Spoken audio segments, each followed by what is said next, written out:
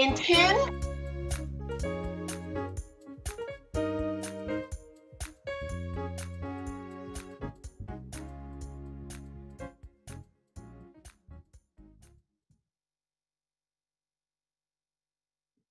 Good morning. Good morning. Welcome to the International Gathering at Beth Rapha on this, the Lord's Day. We are still celebrating 20 years, our 20th anniversary celebration this morning, and we'll be closing out this evening.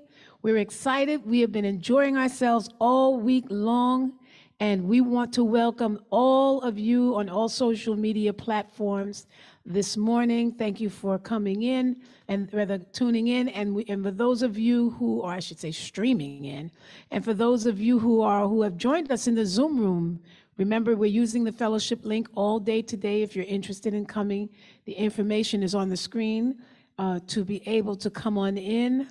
The information, the email information is on the screen on social media platform if you would like to come into the Zoom room and join us this morning. We're going to prepare our hearts and minds for the men to cover us in prayer at this time. Our theme scripture, Joel chapter 2, verses 25 to 27. We are a restored generation, and we are celebrating. Good morning once again. We welcome you to our morning service and our 20th anniversary. It is our custom in Beth Rapha for the men to please reach out your hands towards your devices as a posture of covering as we go to the Lord in prayer. This is the day that the Lord has made, and we will rejoice and be glad in it. Lord, we thank you this morning for your grace. We thank you for your mercy. We thank you for your compassion and your love. We thank you, oh God, for your Holy Spirit being present in this service. We thank you, oh God, for just keeping the church door open for 20 years. You have been with us and you continue to be with us. We thank you, oh God, for the praise and worship leaders. We pray that you would anoint them afresh so that they can lead us into worship. We pray, oh God, that you would fill our cups. We come empty this morning, asking you to fill us up, oh God. Fill us with your anointing, fill us with your word, fill us with repentance, oh God, so that we can be a restored generation. We thank you, oh God, for our bishop. We pray that you would continue to strengthen her and encourage her. We thank you for the media, oh God. We rebuke anything that would come to interrupt the services. We pray that you would allow things to flow easily. We thank you for the speaker today, oh God, that you would anoint them afresh, that the word would go forth and would bring about healing to your people so that we may be edified and you may be glorified. In Jesus' name we pray, amen.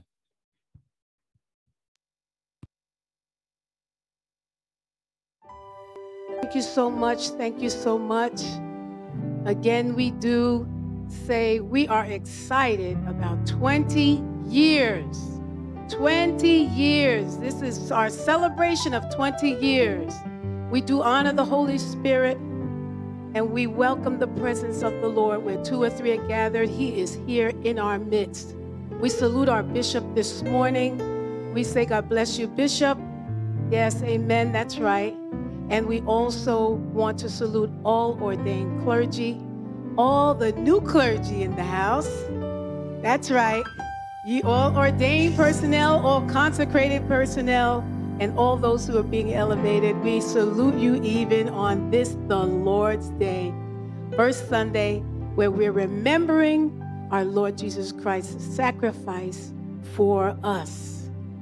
Amen. So just, again, make sure you're muted so that you can just freely celebrate with us this day, 20 years. My hope is in the Lord, who gave himself for me. Thank you, Lord. Aren't you glad he did that? Amen. So even though we're celebrating 20 years, we're celebrating his sacrifice as well on this, his day, on the first Sunday of November. Amen.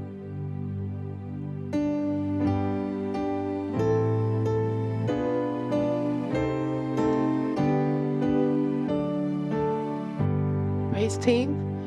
My hope is in the Lord, who gave himself for me and paid the price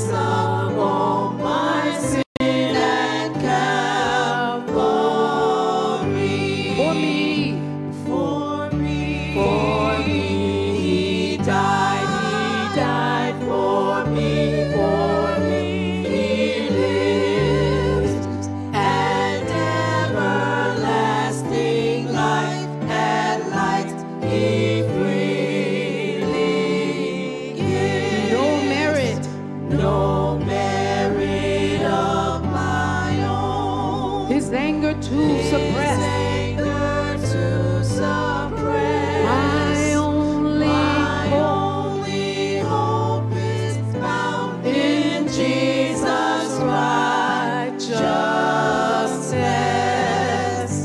For me, He died for me, He lives, and everlasting life and light He freely. And now for me He stands. And now for me He stands. Come on, sing it. Before the Father's throne. The Father's throne. He shows His wounded hands and names me as His own. For me, He died for me, He lives, and everlasting life and light He freely gives. thank you, Lord. Thank you, Lord.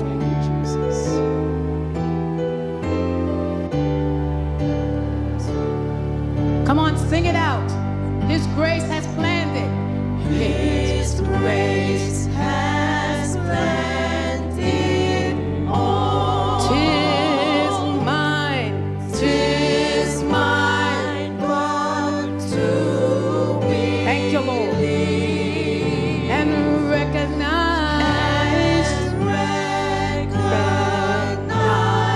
His work of love and Christ. Receive. Come on, for me.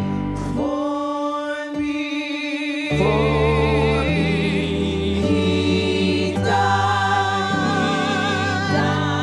for me, He lives, and everlasting life and light He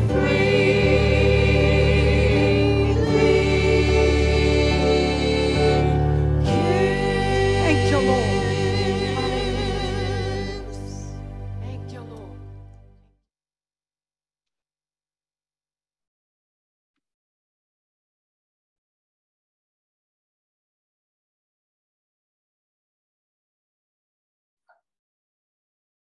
Let us pray. O God, whose blessed Son was manifested that He might destroy the works of the devil and make us children of God and heirs of eternal life, grant us, we beseech thee, that having this hope, we may purify ourselves even as He is pure, that when He shall appear again with power and great glory, we may be made like unto Him in His eternal and glorious kingdom, where with thee, O Father, and thee, O Holy Ghost, He liveth and reigneth ever, one God, world without end. Amen. Good morning. I will be reading in your hearing our Old Testament reading for instruction, which will come from Psalm 146, verses 1 through 9. That is again our Old Testament reading for instruction coming from Psalm 146, 1 through 9. If you have your Bibles, please turn with me to Psalm 146, 1 through 9. Here begins the reading of God's holy word. Praise ye the Lord. Praise the Lord, O my soul. While I live, will I praise the Lord. I will sing praises unto my God while I have any being. Put not your trust in princes, nor in the Son of Man, in whom there is no help. His breath goeth forth, he returneth to his earth. In that very day his thoughts perish. Happy is he that hath the God of Jacob for his help, whose hope is in the Lord his God, which made heaven and earth, the sea, and all that therein is, which keepeth truth forever, which executeth judgment for the oppressed, which giveth food to the hungry. The Lord looseth the prisoners. The Lord openeth the eyes of the blind. The Lord raiseth them that are bowed down. The Lord loveth the righteous. The Lord preserveth the strangers. He relieveth the fatherless and widow, but the way of the wicked he turneth upside down. So far the scripture. Please turn with me to the Gospel of St. Mark as we read our New Testament reading for admonition, which will come from St. Mark chapter 12, verses 38 through 44. We will read responsively. I will read verse 38, and while on mute, you will read verse 39, and we will conclude at verse 44 together. Again, that is our New Testament reading for admonition, coming from the Gospel of St. Mark chapter 12, verses 38 through 44. Here begins the reading of God's holy word. And he said unto them in his doctrine, beware of the scribes which love to go in long clothing and love salutations in the marketplaces, and the chief seats in the synagogues, and the uppermost rooms at feasts, which devour widows' houses, and for a pretense make long prayers. These shall receive greater damnation. And Jesus sat over against the treasury, and beheld how the people cast money into the treasury, and many that were rich cast in much. And there came a certain poor widow, and she threw in 2 mites, which make a farthing. And he called unto him his disciples, and saith unto them, verily I say unto you, that this poor widow hath cast more in than all they which have cast into the treasury. Together, for all they did cast in of their abundance, but she of her want did cast in all that she had, even all her living. So far the scripture. As you remain muted, let us confess together the declaration of our faith, the Apostles' Creed. It will appear on the screen. Let us begin. I believe in God, the Father Almighty, maker of heaven and earth, and in Jesus Christ, his only Son, our Lord, who was conceived by the Holy Ghost, born of the Virgin Mary, suffered under Pontius Pilate, was crucified, dead, and buried. He descended into hell. The 3rd day he rose again from the dead. He ascended into heaven and sitteth at the right hand of God, the Father Almighty. From thence he shall come to judge the quick and the dead. I believe in the Holy Ghost, the Holy Catholic Church, the communion of saints, the forgiveness of sins, the resurrection of the body, and the life everlasting. Amen. When we say one Catholic and Apostolic Church, we are not only referring to the Roman Catholic Church, but the Church Universal. And by one baptism for the remission of sins, we mean the baptism of the Holy Ghost. And when we say he descended into hell, we mean he went into the grave.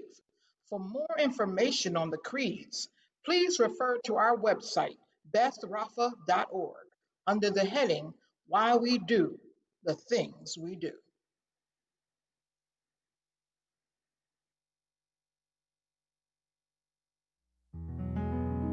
Amen. You know, in this 20-year time, I can truly say that the Lord has been good to me.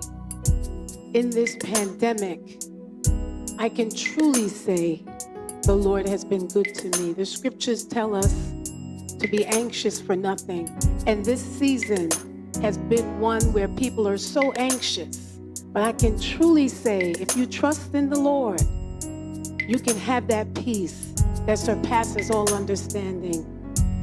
that will keep your heart and your mind. Come on and testify with us this morning how good the Lord has been. We don't always understand, but we know that he's good. Amen? Thank you, Lord. Lord, you are good. Simple song, very easy to pick up. Thank you, Lord. Praise team. Lord, you are good. You've been so good. Lord, you are good. You've been better than good. I can't praise you enough. I owe you my life. Can't praise you enough. Even if I try, 'cause you've been so good. You've been so good. You've been so good to me. Thank you, Lord. Lord, you are good. You've been so good. Lord, you are good. You've been better than good. I can't praise you enough. I owe you my life. Can't praise you enough. Even if I try, 'cause you've been so good. So good. You've been so good. So good. You've been so good to me. Come on, Lord. You are good. That's it. You've been so good. You've been so good. You are good. You've been better than good. I can't praise you enough. I owe you. I owe you my life. I can't praise you. enough. Even if I try, 'cause you've So been good. so good. You've been so good. So good. You've been so good So good to me.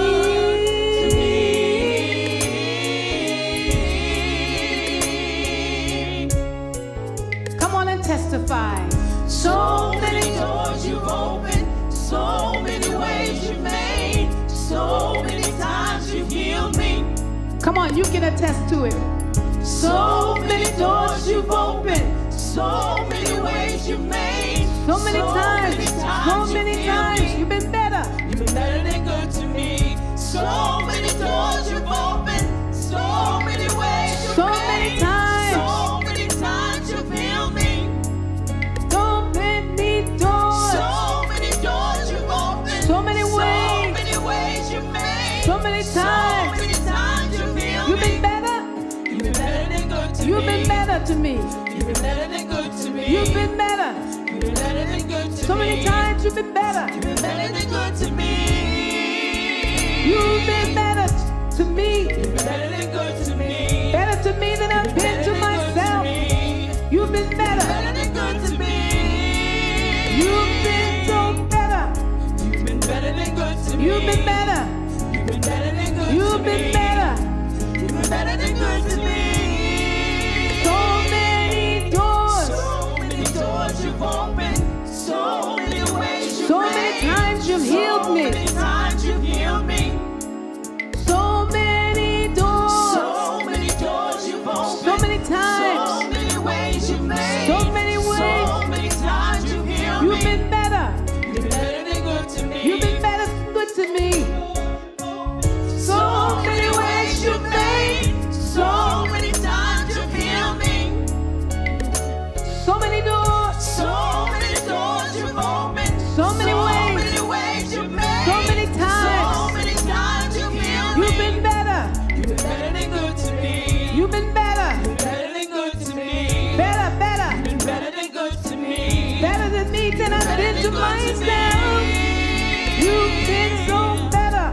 You've been better than good to me. Better. You've been better than good to me. Better. You've been better than good to me. You've been better. You've been better than good to me. You've been better than good to me. You've been better than good to me. You've been Me.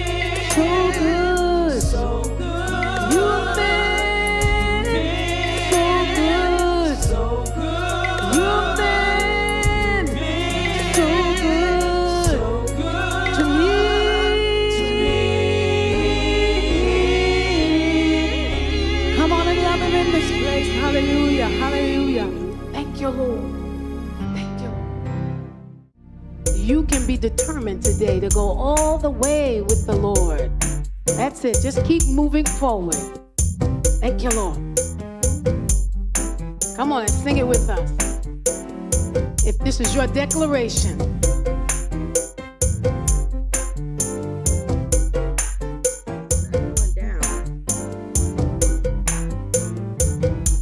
Come on. All the way, I'm going all the way, no matter what tomorrow brings. All the way, I'm going all the way, so don't even try to turn me around. Oh yes, I'm going all the way. I got to go all the way. Come on, all the way. All the way. I'm going all the way, no matter what tomorrow brings. all the way. All the way. I'm going. I'm going all the way, so don't even try. Don't you do it. To turn me around. Oh yes. Oh yes, I'm going all the way. Said I've got to go. I've got to go all the way. Faith is busy trying to block my path, but I'm going all the way. he's throwing rocks and hiding his hand, but I'm going all the way. You may turn me and turn your back on me, but I'm going all the way. because I love his hands wrapped all around me. I'm going all the way. Hear me when I say, oh, All the way. I'm going. I'm going all the way, no matter what tomorrow brings. All the way. All the way. I'm going. I'm going all the way, so don't even try to turn me around. Oh yes. Oh yes, I'm going all the way. Said I gotta go. I've got to go all the way. God never said my way would be easy or that the sun would always shine. But he said, no matter what I go through, he'll be with me all the time. Because If God be for us, tell me, who can be against us? for greater is he Greater is he that is in us than he that is than he in. that is in the world. Hear me when I say, All the way. I'm going. I'm going all the way, no matter what tomorrow brings. All the way. All the way. I'm going. I'm going all the way, so don't even try Don't you do it. to turn me around. Oh yes, I'm going all the way. Said I gotta go. I've got to go all the way. Oh yes. Oh yes, I'm going all the way. Said I gotta go. I've got to go all the way. All the way. All the way. All the way. So don't even try to turn me around. So don't even try. Don't you do it. To turn me around. So don't even try to turn me around. Don't even try to turn me around. Don't even try to turn me around. Oh yes. Oh yes, I'm going all the way. Said I got to go. I've got to go all the way. Oh yes. I'm Oh going. yes, I'm going all the way. Said I've got to go. I've got to go all the way. Oh yes. Oh yes, I'm going all the way. Hallelujah. Thank you, Lord. Hallelujah. Glory to to your name, Father. We just want to say thank you. We praise you. We magnify you. We glorify your name today, Father. God, this is the day that you have made, and we will rejoice and be glad in it. Lord God, we are so grateful to know that you breathed the breath of life into our nostrils this morning. And God, before I even make my petition known before you, God, I ask that you will forgive me of my sins, the ones I've committed by word, thought, and deed, oh God. Oh Lord, and I thank you because your word says that you are faithful and just to forgive us of our sins and to cleanse us from all unrighteousness. Thus we come boldly to your throne this morning, God. And Lord, we bring before you, first of all, God, we bring to you our Bishop Jacqueline Lee McCullough. Lord, we are a blessed generation. We are blessed people, God, because you placed her on the earth, oh God. You, oh God, Lord God, brought her at a time such as this, oh God, to bring deliverance to the heart of your people, Father. Lord, I want to ask that you would remember her. Father God, I pray that you would go into her home this morning, Father, and touch her from the crown of her head to the sole of her feet. Oh God, there's a prayer request in her bosom right now that we know not about, but you know about it, oh God. And Lord, I thank you right now that you're sitting in heaven, oh God, and you hear every word that comes out of her mouth, and you see every tear that comes down her eyes. And Lord, your word says that you collect her tears in your own bottle and you take note in your own book. And so, Father, I thank you right now for the heart of our bishop and for the heart that she has towards people and towards souls, oh God. And just like wisdom, oh God, like Solomon who asked for wisdom, oh God, Lord, she needs wisdom. And what wisdom? To lead your people, Father. No, she knows that it's not her people, it's your people. So, Father, we thank you for giving her wisdom to lead us, oh God, in a path of righteousness. And so, God, we ask that you bless her financially, Lord God. Lord God, you are her portion this morning, Father. Lord, she will lack no good thing, oh God. And we thank you that every need is met, Father. The rent, the mortgage, oh God, the office, oh God, the building, oh God. We thank you that everything concerning her is in your hands and you're taking care of it. You said that you would lead her, oh God, and you would guide her and you would uphold her with your right hand of righteousness. And so I want to say thank you. And Lord, I don't only want to lift up Bishop McCullough. I want to lift up Overseer Robin Edwards and Pastor George Hyman, all of our pastors, oh God, the newly licensed and ordained ones, oh God, and the ones who were here before. Thank you. Thank you for giving us pastors after your own heart. Thank you, Lord Jesus, for giving Bishop McCullough the vision, oh God, and the wisdom on who to select, oh God, and anoint and samach, oh God. And I thank you that they have a yes in their belly to go all the way. And so, God, we thank you for the license and the new ordained ministers and, oh God, the missionaries, oh God. We want to say thank you, Lord. And so, God, we ask that you remember them. Lord, we bring the sick and the shut in before you, oh God. Lord, there are many sick among us, oh God. Some we know of and some we do not. But those that we know about, Father God, we call Junie Harris, oh God, before you, Lord. We call, Lord God, Jane King husband, Jonathan King before you, Lord God. Lord, there are many people that their bodies are weakened with cancer, oh God. But your word said that nothing is too hard for you, Lord God. And so, Father, we know that you said, behold, I am the God of all flesh. Is there anything too hard for me? And God, we know already that nothing is too hard for you. Cancer is not too hard. Tumors in the body is not too hard, Lord God. Brain aneurysms are not too hard from you. Depression is not too hard for you. So God, we come to you, the God who is not too hard for. Hallelujah. With man, it is impossible, but with you, all things are possible. So God, we come before you because your word cannot lie. Your word says that healing is the children's bread. Now, if you didn't say it, Lord God, we know we're in trouble, but you said it. And your word says that you're not a man that you should lie, neither the son of a man that you should repent. If you spoke it, you will make it good. So God, I'm thanking you today, Father, that all we have is your word to lean on today, Father. I want to thank you for all the pastors that came by, the bishops that came by to bring a word to the souls of your people, to take us to our next journey, oh God. Lord, I pray that you remember, oh God, Bishop Page, oh God, remember his church family and his home, Lord God. Remember, Lord God, Bishop Woodson, oh God. Remember his wife and children at home. Remember, Lord God, Bishop Roger Caesar, oh God.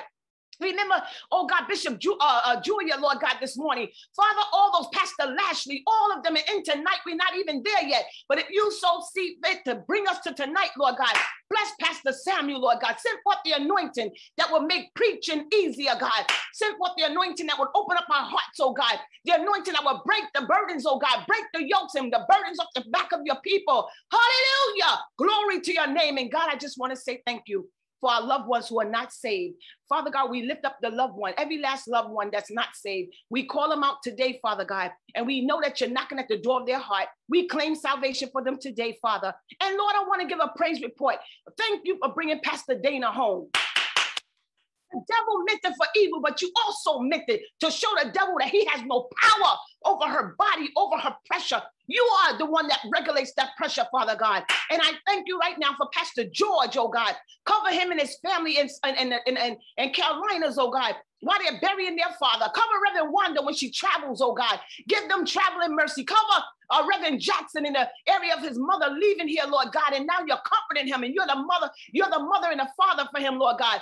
Even remember right now, Lord God, all those under the sound of my voice who lost a mother, a father, a brother, or a sister, keep them comforted. You are the God of mercies. You are the God of all comfort. We thank you for this now. And in Jesus' name we pray. Amen and amen.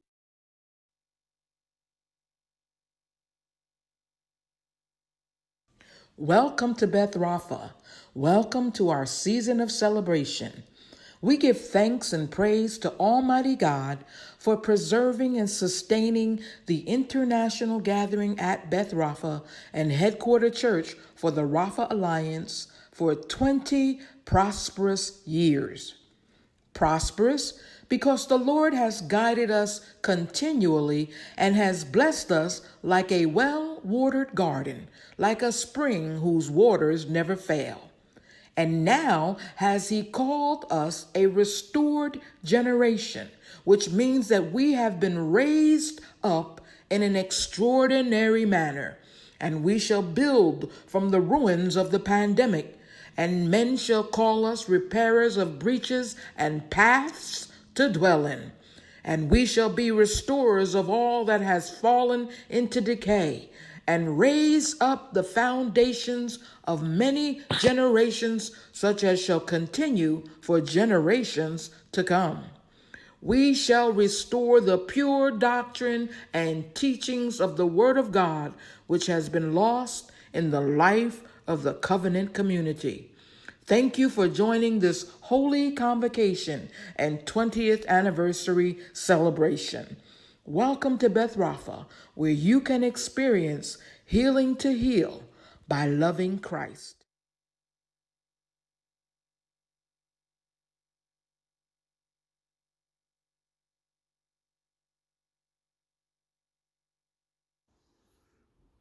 Traditions come and go.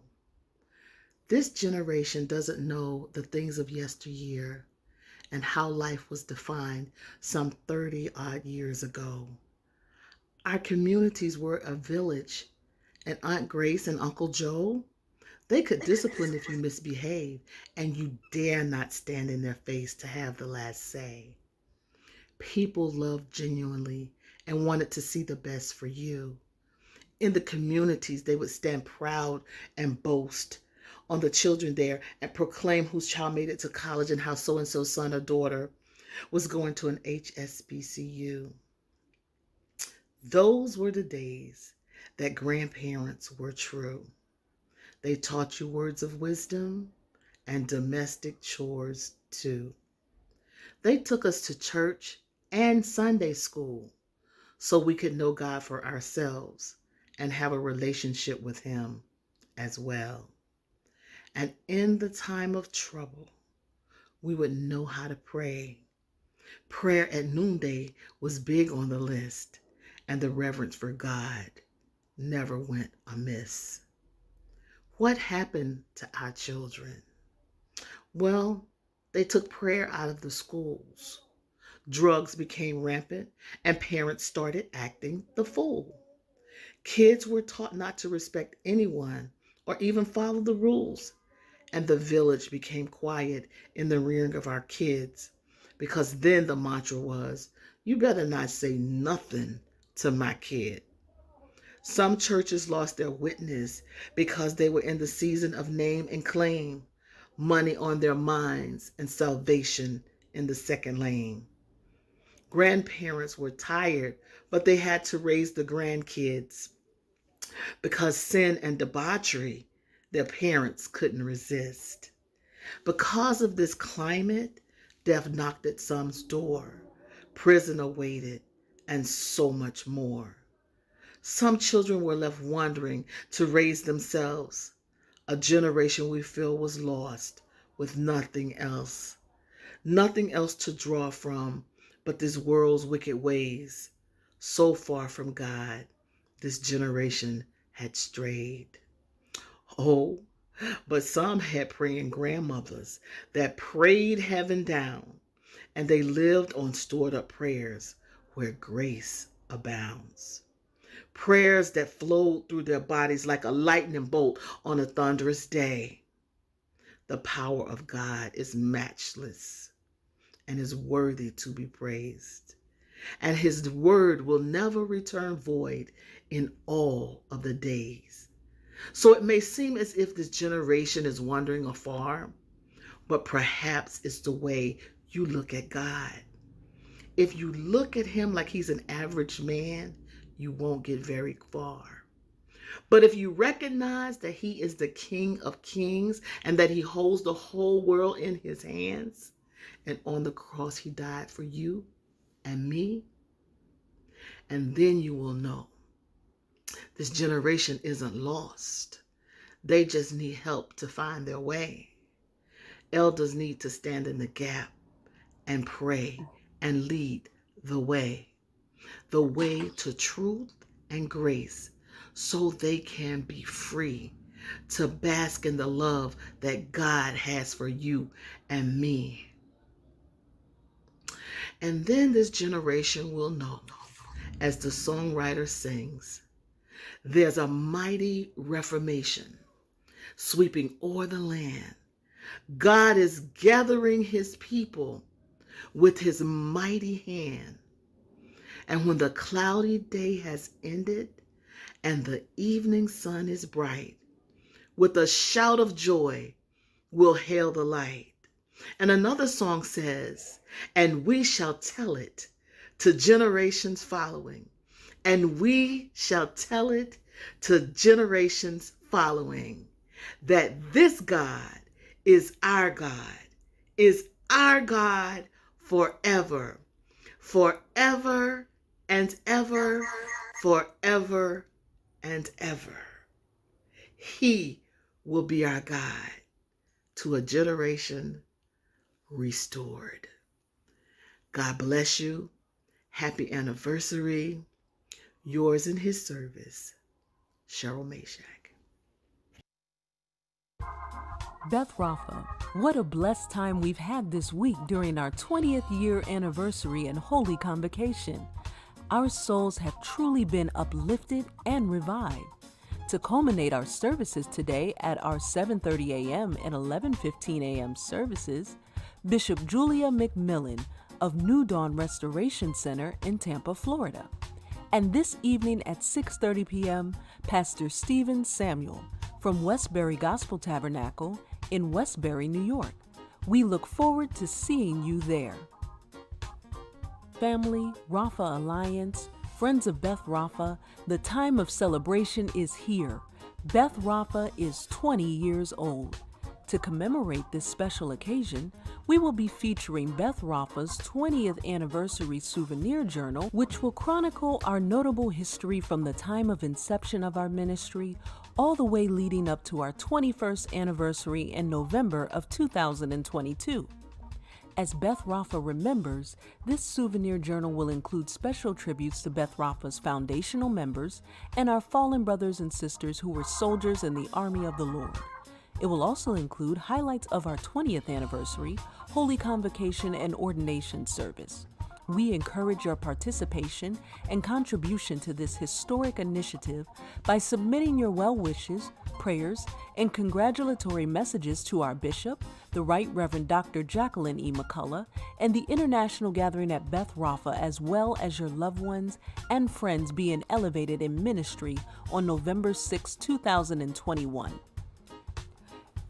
Finally, Beth Rapha's 20th anniversary souvenir journal will be a testament of how we, As a community and ministry, we're impacted by the unprecedented season of COVID-19 that raged throughout the world and how the Lord is moving in our midst to strategically position us to be the embodiment of a restored generation. For more information, please visit our website at www.bethrapha.org or send email inquiries to journal@bethrapha.org. We look forward to your participation in this momentous emblem that gives an account of the life of the international gathering at Beth Rapha. Psalm 117, 1-2 declares, "O praise the Lord, all ye nations.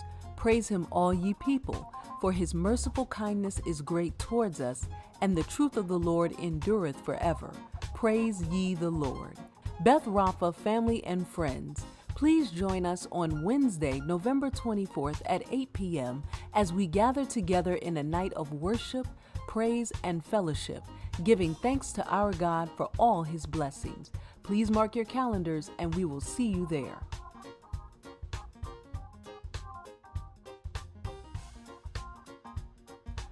We are delighted so many of you have registered for classes in the BRCC Fall Quarter now underway. We are especially excited about our new Basic Hebrew 1 class taught by Professor Andre Mira of São Paulo, Brazil. Over 25 students are currently enrolled and committed to the journey of learning and mastering the Hebrew language. In addition to this amazing experience, we'd like to give you a peek of what's to come during the winter quarter here at Beth Rapha Christian College and Theological Seminary Incorporated. Along with over 100 online classes taught by our extraordinary faculty at BRCC, we are looking forward to welcoming 2 additional renowned professors to our team beginning in January 2022, Dr. Liston Page Jr. and Dr. Craig Keener. Dr. Liston Page Jr. has a long and distinguished career in teaching and preaching the gospel of Jesus Christ. He is a lifelong student of the Word of God, having received his Doctor of Ministry and Master of Sacred Theology from Drew University, a Master of Divinity from Virginia Union University, and a Master of Theological Studies and Bachelors of Theology from Apostolic Christian College and Graduate School, respectively. We are grateful he has agreed to come on board with us and share his vast knowledge of biblical studies with our student body. In our winter 2022 quarter, he will be teaching a course entitled The History of Pentecostalism and Its Identity in the 21st Century. In addition, we are certainly honored and humbled to welcome Dr. Craig Keener to our team. He is a renowned scholar of the New Testament and has authored several commentaries and books currently used in seminaries and Bible colleges across this land. To name a few, the IVP Bible Background Commentary New Testament, Miracles, The Credibility of the New Testament Accounts, and Christobiography, Memory, History, and the Reliability of the Gospels. There are many more renowned works by Dr. Keener you will want to add to your library. He will begin his work with us in the Gospels with a course entitled Common Challenges for the Christian, Key Passages in the Gospel of Mark. Stay tuned for more details regarding courses, required textbooks, instructional materials, and registration requirements. Begin preparing your hearts now to experience these awesome opportunities from such renowned professors of God's holy word. Blessings, Dr. Trish McLeod.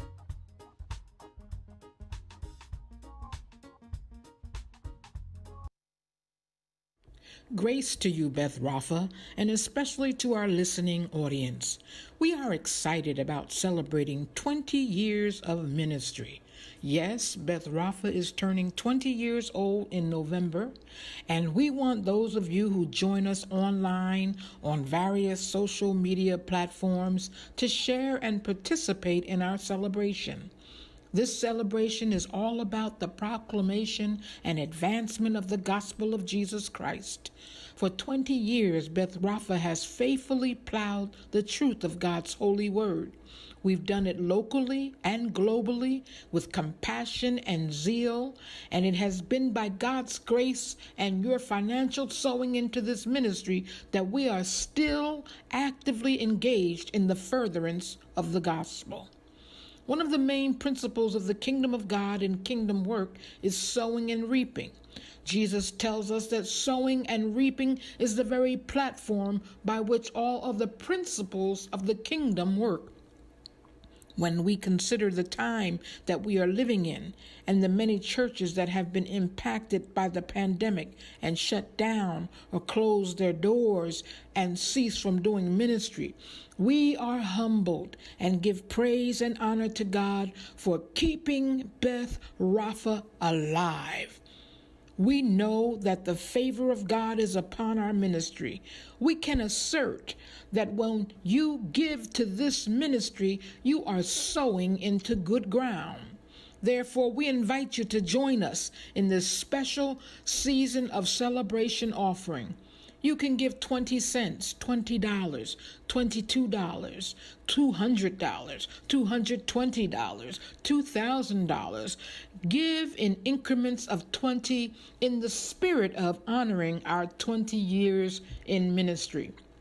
And for those of you who are unable to give, we ask that you commit to praying for us. For we are a restored generation, and we are committed to spreading the gospel and healing to heal by loving Christ. Thank you for your generosity. May God bless you richly. These have been your announcements. Any additional announcements will come from our bishop. And put your hands together. It's offering time in the sanctuary. Well, praise the Lord and good morning to you, Beth Rapha. Happy anniversary to you. To the ordained personnel, including those that were folded into the Corps yesterday. God bless you. And also to those who are friends and family here in the Zoom room. If you're part of Rapha Alliance, happy convocation to you, and to those who are on streaming. God bless you. It is my privilege to bring the offering exhortation for the month of November. And we will be going over love and hospitality, a biblical encouragement to give. By the way, did I say hi to Bishop McCullough? I'm sorry. How you doing? Overseer, God bless you. And to Pastor George as well. So yes, love and hospitality is our theme for this month. And so let's just get going. In our season of celebration, we're incorporating this because we believe that in the first century church, hospitality and care for each other was preeminent. After the indwelling of the Holy Spirit, there was an attitude that no one will go without something that they needed for life and for the quality of their life to be what it had to be at that time. And so we're going to carry that forth into our season of celebration as a ministry. Our text comes from Hebrews chapter 13, verses 1 through 3. Here begins the reading of God's holy word. Let brotherly love continue. Do not neglect to show hospitality to strangers, for thereby some have entertained angels unawares. Remember those who are in prison as though in prison with them, and those who are mistreated, since you are in the body. So here we have, so far the scripture, here we have in this letter, who we don't quite know who wrote it. Some say Paul, but others just say anonymous, it's unattributed. This particular writer was writing to Christians of the Jewish persuasion who were actually not facing persecution at that time, okay? And here he says, though you might be facing persecution and you are scattered, let brotherly love continue. Do not neglect to show hospitality to strangers. Why? Because you could be entertaining angels unawares. So let's look at, what does brotherly love mean? Primarily in the New Testament, when it speaks of brotherly love, it's that Greek word Philadelphia. Some of us know it as a city in the United States, but it's actually a Greek word in the Bible that describes the love of Christians to one another. Brotherly love out of a common spiritual life. Because you and I have the Lord Jesus Christ as our Savior, we have the enabling of the Holy Ghost to show affection one to another and to have a concern about whether or not we have needs. So Jesus says it like this: if somebody asks for your tunic or your coat, give them your tunic. And if they ask for your tunic, give them your coat. If somebody says to you, go 1 mile with me, he said, go with them 2, double up, prefer them. see what their needs are, and give to them on top of.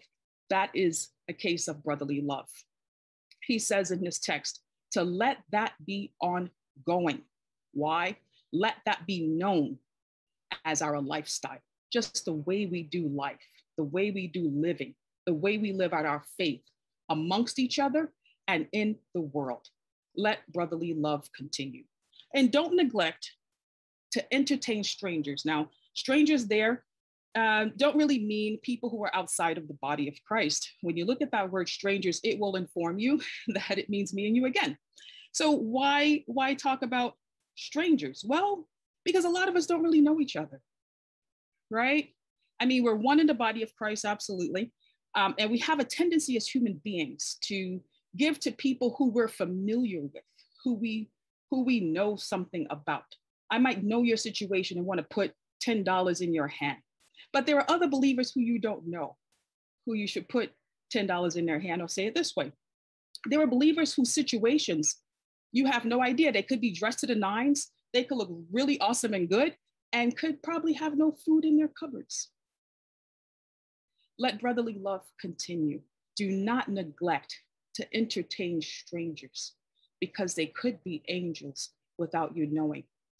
Hospitality is the word that says show love to them. So it's not just, I've got nothing but love for you.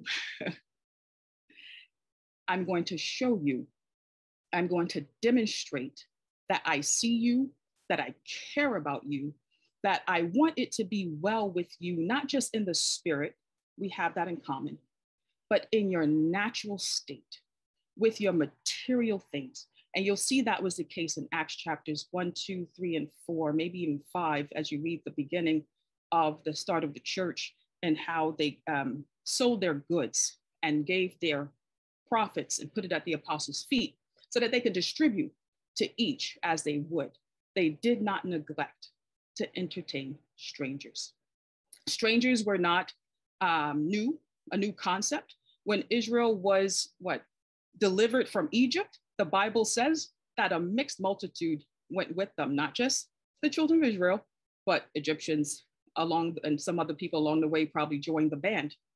Entertaining strangers, we see it in Genesis. One of my Bible readings this morning was when 2 men came to Abraham and he served them, he washed their feet, and he had Sarai make them a meal. He entertained strangers. Lot was about to entertain strangers, even though they were beating at their door. He said, hey, listen, come on in, hurry up before the people in the city get to you. I'll offer them my daughters, but Lot knew how to entertain strangers. And then how does Jesus say entertaining strangers look? You'll find that in Matthew 25, 35 to 40, and I will not read it for you in this service, but I did read it in the last service.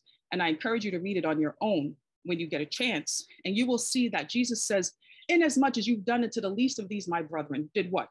Gave them food, gave them clothes, visited them in prison, took care of them, saw their needs, and met it. He said, as much as you've done to them, you've done it also unto me. And I believe that's what the Lord is saying to you and me this morning.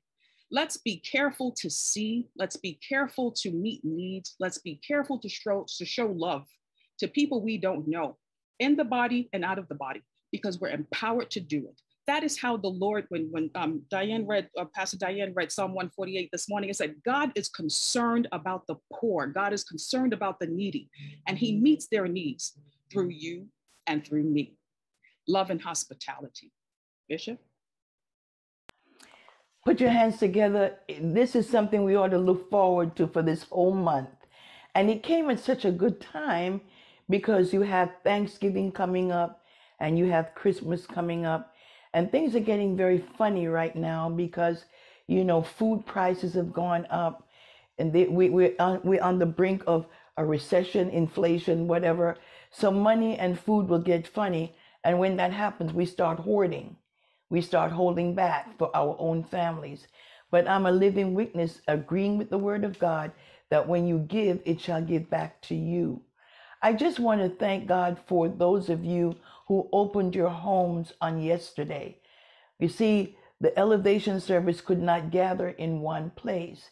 It gathered in people's homes where the first church started. Do you remember that? The first church started in the homes. And people gathered in homes and ministered to each other. And guess what happened afterwards? They had dinner together. My heart was so rejoicing because many of you, many of you opened your homes and invited people over. Some of them were elevated and, safely, because we're still in COVID. And we thank God because it was just such an example of the original intent. And they went from house to house, breaking bread and having fellowship. That's what makes a community strong. Hospitality, giving. You know what I'm saying? And not just sharing. And it's not with your BFF either. Your best friend. It's for people that you don't even ordinarily fellowship with. I think it's so wonderful. It makes people feel like they belong. And one more thing I'd like to add from this wonderful exhortation at this season, at this time. Thanksgiving is coming, and you may not be able to gather, but you can find ways. You can do a meal on wheel with your car. Ain't nothing wrong with that. Yes, you can drop off food. You can put a nice bag at the door. You don't have to make a big announcement. You can do so many interesting things to people. You can cash app them, and let them go out and buy what they need. Just put a little piece in your budget. And every time I give money out of my means to somebody sends it back to me. It's a matter of seconds or minutes. It's amazing. So I listen to the concept. I'm giving you $100, and immediately brother so-and-so or sister so-and-so gives me 100. Do you know that blessing is not only for me now, it's for brother so-and-so, because he trusted me to use it. So it ricochets back to him. You understand? Keeping it in the community, as Pastor Brian was talking about. That brother, really, I was a conduit of his 100. And somebody was a conduit of his, oh my God. So so my blessing is here and his blessing is there also. It's just wonderful, this thing about hospitality. But I want, Reverend Katrina stirred me up. I'm sorry, I won't be long because I know you all think I'm long-winded. But let me do this in 30 seconds. Do you know that many of you here for 20 years didn't know that you would be where you are in terms of ministry and in terms of elevation? And it took love and hospitality to see you beyond your faults, your weaknesses, your fears, and obey God and says, this person may not be producing right now. They are a blister on the heel of progress. I mean, a big old fat blister right there. And the Lord said, blister today, but they will not be a blister tomorrow. Listen, it takes hospitality and love to do that.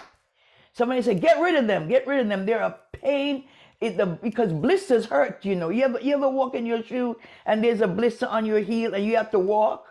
Huh? That's not easy. That's an irritation. You want to cut off your heel, whatever. But the Lord said, no. The love of God is greater far than tongue or pen. Because what you're looking at today is not what I see for tomorrow. Oh, come on. Let's go beyond. Let's come out the box, you all. Listen. It's feeding the body, but it's also encouraging the spirit. God bless you. God bless you. What I am today is not what I was 30 years ago. Somebody say, glory to God. Thank you, Jesus. I say the same thing too. Yeah. I'm not, listen to me.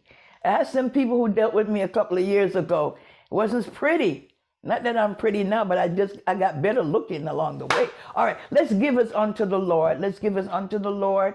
Let's give to him who is a blesser of every good gift. Every good gift comes from him. So give as if you've got something good from the Lord.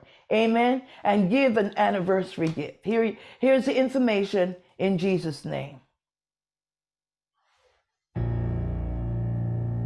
Give as directed by the Holy Ghost.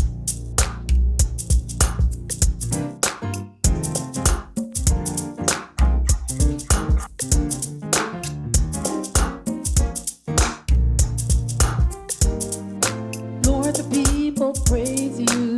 Lord, the people praise you. Lift you up and raise you. Lift you up and raise you. You are the Holy One. You are the Holy One. You're the one, you're the only one. You're the one, you're the only one. Lord, the people love you. Lord, the people love you. Place nobody above you. Place nobody above you. You are the Holy One. You are the Holy One. You're the one, you're the only one. You're the one, you're the only one. Bless your name, Lord Jesus. Bless your name, Lord Jesus. The only name that frees us. The only name that frees us. You are the Holy One. You are the Holy One. You're the one, you're the only one. You're the one, you're the only one. We will praise you right here, right now. We will praise you right here, right now. Let the hills and the rocks cry out. Let the hills and the rocks cry out. You are the Holy One. You are the Holy One. You're the one, you're the only one. You're the one, you're the Come on, only sing. one. Halle, halle, hallelujah. Halle, halle, hallelujah. All the glory is to you. All the glory is to you. You are the Holy One. You are the Holy One. You're the one, you're the only one. You're the one, you're the Oh only yes, yes. one. Halle, halle, hallelujah. Halle, halle, hallelujah. All the glory is to you. All the glory is to you. You are the Holy One. You are the Holy One. You're the one, you're the only one. You're the one, Come you're on, the come on. only one. You're the one, you're the one, you're the one. You're the one, you're the one, you're the You're one. the one, you're the one, you're the one. You're the one, you're the one, you're the You're one. the one, you're the one, you're the one. You're the one, you're the one, you're the You're one. the one, you're the one, you're the one. You're the one, you're the one, you're the You're one. the one, you're the one, you're the one. You're the one, you're the one, you're the one. You're the one, you're the one, you're the one. You're the one, you're the one. Come on, you're the one, you're the one, you're the one. You're the one, you're the one, you're the one. You're the one, you're the one, you're the one. You're the one, you're the one, you're the one. You're the one, you're the one, you're the one. You're the one, you're the one, you're the one. You're the one, you're the one, you're the one. You're the one, you're Come the on, one. sing. You are the Holy One.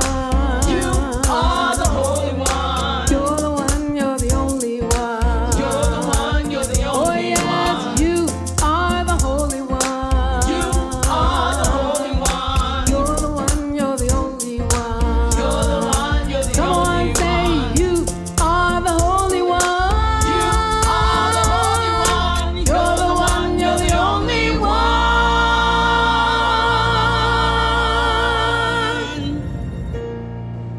Amen. He's the only one? Oh, yes. He's the only one that we give all the glory and all the honor and all the praise to, because he deserves it, ladies and gentlemen. Let me just say this to you. I thank God for friends and I thank God for family. Amen. I do. I've got some good friends. I don't have a lot of good friends. I mean, I have a lot of acquaintances and friends, but I have a few good friends. Amen. That I can call and they'll be there for me in so many different ways. But I thank God for them. But who do I thank for them? God. In other words, you're not ignoring your friends or your family, but you're putting him in his rightful place. All the glory belongs to him. So every time something happens to me or for me or with me, I said, to God be what? The glory. If you feel that way, just raise your hand this morning. In the 20th anniversary, to God be the glory. That's right, Pastor Chris, to God be the glory. Great things he hath done. So love ye the world that he gave us his son. Amen. And we're grateful this morning. So grateful, so grateful, so grateful. And I don't ever want to be an ingrate.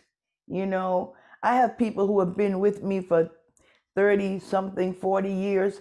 And every time they do something for me, I say thank you. And somebody says, you don't have to say thank you. I said, stop it. You want me to say thank you. Because if I don't say thank you, I will feel entitled. I will feel like I'm supposed to have it. I don't want to ever feel like that. I want to always know that it is the goodness of the Lord. It is the mercy of the Lord. So leave me and let me say thank you. Don't interfere with my praise, because I just want to give him glory. I want to go down not as a great preacher, but a great lover of God, a great lover of his goodness, his righteousness. And even when he chases me, it's a love chase. Yeah. Even when he corrects me. And he corrects me very badly sometimes. I feel so badly. I said, oh God, that's such a slap. But I love him anyhow. Amen. Thank the Lord. Put your hands together for the Lord's Day. The Lord's Day. I salute all of the executive pastors, all of the pastors in training, the ones who are newly elevated from all the different churches. I honor the pastors from the Alliance. I will recognize you individually after the preachment, because we're on the preacher's time. Amen. So we're going to have a sermonic solo by Sister Crystal Forrest, and immediately following, we thank God for Bishop Julia McMillan, who is the senior pastor of New Dawn Restoration Center, along with her husband, Overseer Terry McMillan. And we thank God for her coming by again on our 20th year to share a word. And if it was like this morning, we need to sit up. Nobody don't sleep here. Don't act like you sleep here on this Zoom. You understand? Don't be pulling your window up and down and acting a little crazy. Sit straight up so you could hear the Lord. You understand what I'm saying? All right. Crystal Forrest, and then the preacher.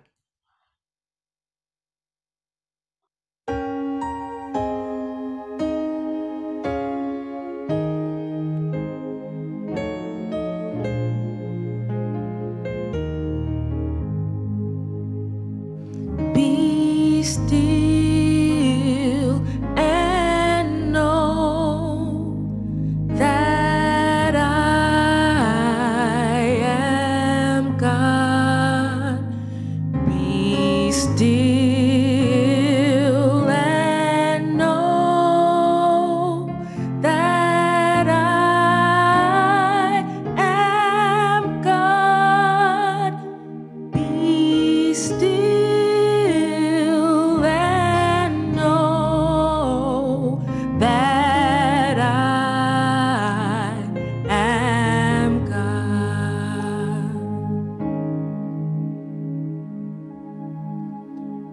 I am the Lord that healeth thee. I am the Lord that healeth thee. I am the Lord that healeth thee.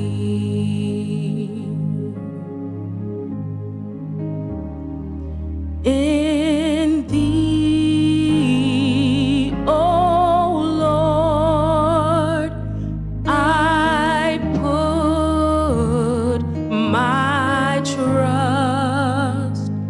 In thee, O Lord, I put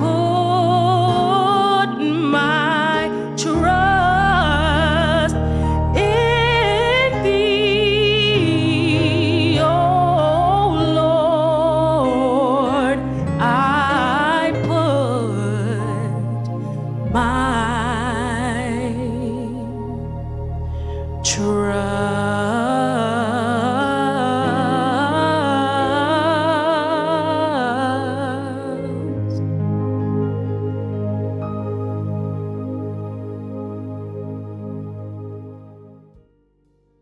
Bishop Julia M. McMillan, a native of Fayetteville, North Carolina, is the devoted wife of 35 plus years to Overseer Elder Terry S. McMillan.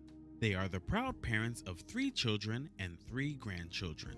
She is the founder and senior pastor of New Dawn Restoration Center in Tampa, Florida, where her vision is the equipping of the saints for the work of the ministry through the deliverance, development, and deployment of those entrusted to her. On June 27, 2013, she was installed as overseer, and on June 28, 2019, she was consecrated as bishop in the Lord's Church by Bishop David M. Copeland, presiding prelate of the Kingdom Council of Independent Churches and Ministries. In 2009, she launched Dr. Julia M. McMillan Ministries as a means of reaching, restoring, renewing, and reshaping the lives of Christians and non-Christians, locally, nationally, and globally. Dr. McMillan is a dynamic preacher-teacher and speaks at conferences, conducts leadership development training for various churches, Bible institutes, universities, and other organizations, and facilitates ministerial training in ethics and order. Bishop McMillan holds a Bachelor's of Arts degree in English and Communications from Virginia State University, an MBA from Florida Metropolitan University, a Master's of Religion, a Master's of Divinity, and a Doctorate of Ministry, each respectfully from Liberty Baptist Theological Seminary. She is currently pursuing her PhD in Theology and Ethics in the Church from the Beth Rapha Christian College and Theological Seminary, under the esteemed leadership of Bishop Jacqueline E. McCullough. Bishop McMillan currently serves as Professor of Organizational Ethics at Liberty University. She has authored the book, Prophetic Crack, Pushers in the Pulpit, Addicts in the Pews, one of the most prolific and provocative discourses on church membership, leadership, ethics, and integrity. On behalf of Bishop Jacqueline E. McCullough, the International Gathering at Beth Rapha welcomes Bishop Julia McMillan of New Dawn Restoration Center in Tampa, Florida. Well, greetings, beloved. Grace and peace be unto you all from God our Father and the Lord Jesus Christ. To our esteemed Bishop Jacqueline E. McCullough and the Beth Rapha family, congratulations to you on this celebration of 20 years of ministry, to the Holy Convocation, the Rapha Alliance, to all of the pastors and all of those members that have been able to be with us in this virtual space. Congratulations to you all. I am so excited that it really pained me that I could not be in New York. It really did. But I am grateful that God has given us this virtual space and means to be connected yet. And so I'm just grateful. And as Bishop said on yesterday, I know it ain't over. And when we do come together, what a time we will have. But in the meantime, God has been good to us, sustaining us, keeping you and keeping us. And we are eternally grateful. Well, saints of God, as I said again this morning to our Bishop, I thank you for the privilege of this opportunity again and again and again, because I recognize that it could have been another way. And I am just so grateful to stand and divide the word of the Lord in this moment, in this hour, and in this very special celebration. Well, saints of God, let's move to the word of the Lord from our theme text, Joel chapter 2, verses 25 through 27. I'll read for your hearing from the King James Version of the Bible. Here begins the reading of the word of the Lord. And I will restore to you the years that the locust has eaten, the cankerworm and the caterpillar and the palmer worm, my great army which I sent among you. Verse number 26, and ye shall eat in plenty and be satisfied, and praise the name of the Lord your God that hath dealt wondrously with you. And my people shall never be ashamed. Verse number 27, and ye shall know, and some versions say, then you will know that I am in the midst of Israel, and that I am the Lord your God, and none else, and my people shall never be ashamed. So far, the scriptures. For the time that is mine in this second service, pray with me this morning, saints of God, as we minister from this subject after the locust years. This is a call to obedience. After the locust years, a call to obedience. The prophet Joel warned the people of God's judgment in the imagery of the impending invasion of locusts. He called the people of Judah and Jerusalem to weep over their sins. He called them to fast and to repent because the day of the Lord is approaching. Soon the plague came and devastated the whole land, and its effects were clearly seen and felt. The locusts came like a storm. They darkened the skies, and every green thing was left barren. There was no hope of escape, and they left utter decimation in their path. Joel seized upon the imagery of the locust as a type of the greater judgment that would come on the day of the Lord. In the last days, Scripture says, alas for the day of the Lord is at hand, and it shall come as destruction from the Almighty. The Lord gives voice before his army, for his camp is very great. And for strong is the one who executes his word. For the day of the Lord is great and very terrible.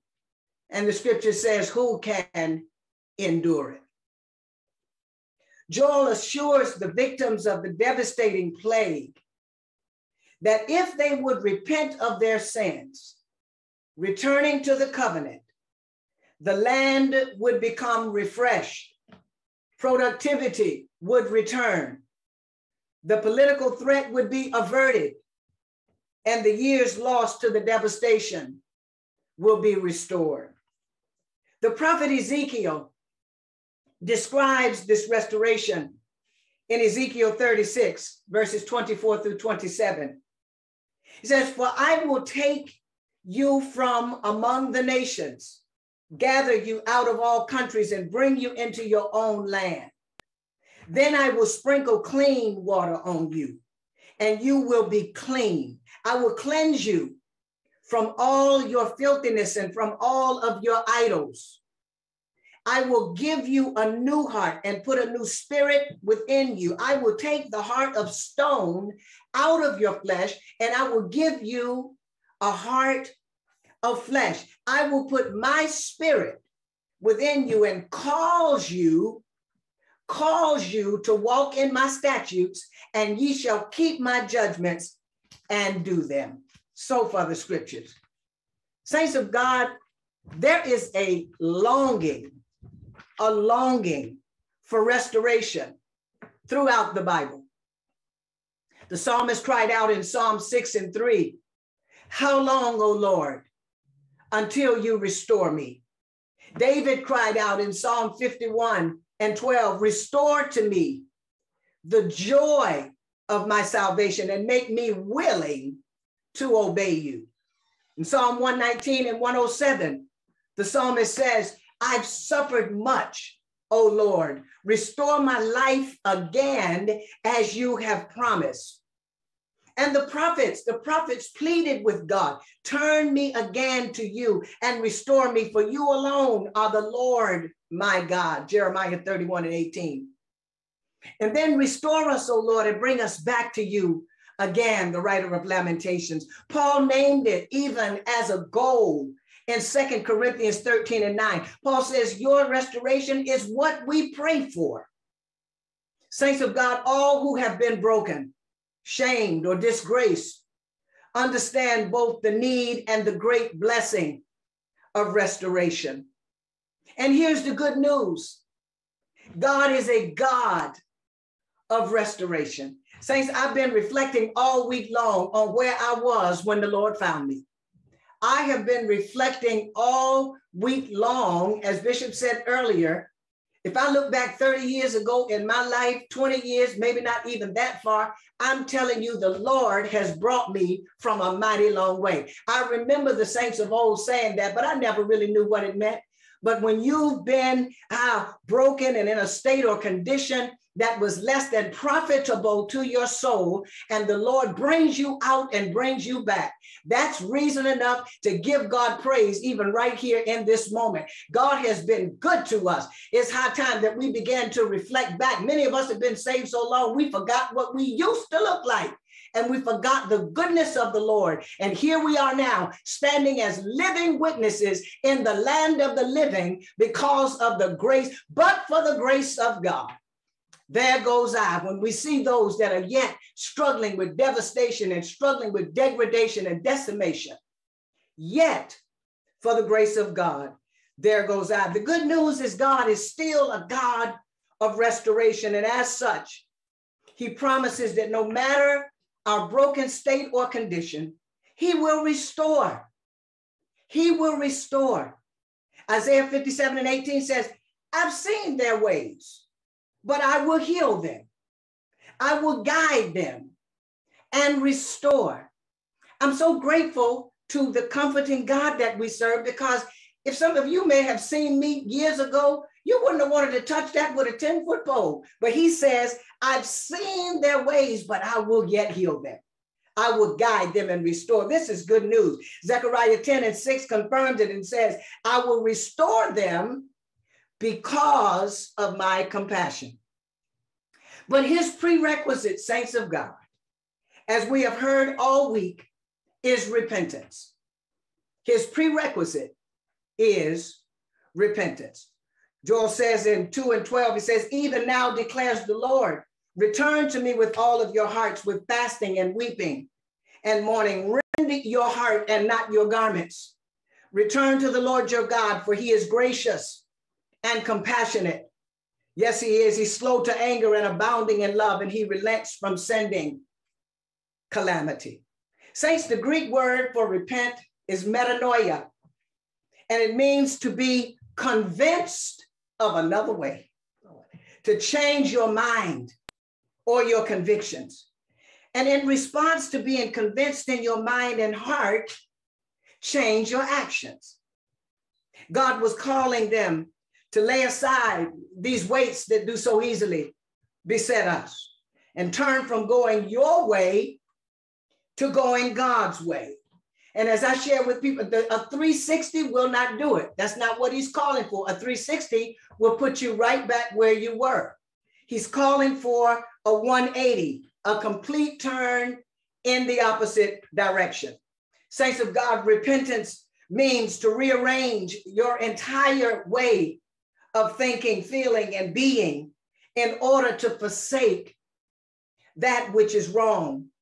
And if I could drop this off, repentance has no shortcuts. Repentance has no shortcuts. Maybe not in New York, but some of the saints here like to take shortcuts. What do you mean, Bishop? They want to serve their way around it. Some want to give their way around it. They want to, as the old school you say, cheese their way around it. But repentance has no shortcuts. The Bible says, I am the way, the truth, and the life, and no man cometh unto the Father save by me. No shortcuts, saints of God. Can I drop this off? You cannot gain in sacrifice what you lost in disobedience.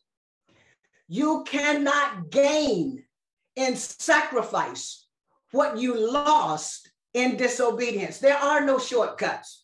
And this is why I was sharing with somebody earlier this morning that we see the same saints come to the altar with the same problems, because we're doing 360s and we're not doing 180s. There are no shortcuts, saints of God, after the suffering and shame, after the debilitating and destructive life of sin, after the embarrassment, after the degradation, and after true repentance, God does restore. Now notice here, just a little something I saw in the text. I'm going to lift it and I pray that it blesses you. Notice he's clear. The Bible says all about what he will do. I will restore you. Mm-hmm. He says, you will have plenty to eat. He says, I'm going to remove all of this shame from you that I sent among you. You'll have plenty to eat. You're going to be full. You're going to be satisfied. He says, he gives us, he's clear of what he will do. But then he's equally as clear of what the restored generation must do. And this is the focus of our conversation this afternoon. Our response, once he restores, there's a shift from what he will do to what now we must do. Hallelujah. The land of Judah was a restored generation in verses 26 through 27. Removed from the days of the locust invasion. He says, I'm going to take care of all of this. And here we are, many of us far removed from our days of embarrassment, far removed from our drought seasons, many of us far removed from our barrenness and ruin. And God is clear that there's an expectation for the restored generation. After the locust years, there is a call to obedience. Israel, saints of God, was God's special treasure and heritage. To Israel, God gave his laws, his covenant. To Israel, God gave the priesthood and the temple and special land and the promise that they would bless the whole world. Israel was called to bear witness to other nations that God was their one true God. They were special to God. This was a special treasure. They were a special treasure and heritage to God. And so how could God be glorified if his chosen people were destroyed and the pagans could mock them, asking, where is their God? Israel had to make a decision. They had to choose between revival or reproach. Either get right with God or reproach the robbing him of his glory. And as members, saints of God, of God's royal priesthood, the restored generation, we must make that decision too. The most convincing manifestation of this great blessing of restoration is our repentance and our obedience to God's direction. Many remain lost here in Florida because they are confused by the saints. Profess this loving God, profess his restoration, confess that he loves, that he cares, that he brought us out, but yet find difficulty living for him day to day. One of the greatest manifestations is not what we say, but how we live. And so this is a call to obedience. This is a call. Now that we've been restored and have made this choice to follow the Lord, obedience to his word, his will, and his way is expected. Saints of God, life after the locust years should be different. For what good would it have been? Would it be to have a restored land populated by sinful people? What good would it be to have a restored land populated by sinful people? Godly restoration, saints of God, is a call to obedience. Joel did not teach that God's punishment is for punishment's sake. Behind the warning is a call to repentance, and ahead of the restoration is a call to obedience. Paul said it like this. He said, but now that you have been set free from sin and have become slaves of God, the benefit you reap leads to holiness, and the result is eternal life. Romans 6:22. So what then, Bishop, are the expectations of this now restored generation? The scriptures are clear. After the locust years, our lives should reflect, number one, unrestricted praise. Unrestricted praise. Looking at verse number 26 and 27 this afternoon. The Bible says, you will have plenty to eat until you are full, and you will praise the name of the Lord your God, who has worked wonders for you. Our bishop told us the other night, she said, if you don't like, you're not going to like me if you don't like praise. After this is over, if you don't like praise, you're not gonna want to be next to me. It's not gonna be one of those talk to your neighbor, and the neighbor says, "Can you sit down, please? Can you do something else rather than opening up your mouth?" It's not gonna be one of those, because we owe God in this season an unrestricted praise. Whether our trials have been of a temporal nature, or whether heavy or of long continuance, whether extremely afflictive, or whether they've caused unprecedented distress, the removal of them, whether they've been public, private, social, or personal, is a just ground for praise. When God permits us to behold his wonderful acts towards us, our response ought to be devout and fervent, and should be in proportion to the occasion that brings them forth. Say that again, Bishop. Okay. When God permits us to behold his wonderful acts towards us, our response should be devout, it should be fervent, and it should be in proportion to the occasion that brings them forth. Well, what are you saying here, Pastor McMillan? What I'm saying is this: I know what the Lord has brought me through.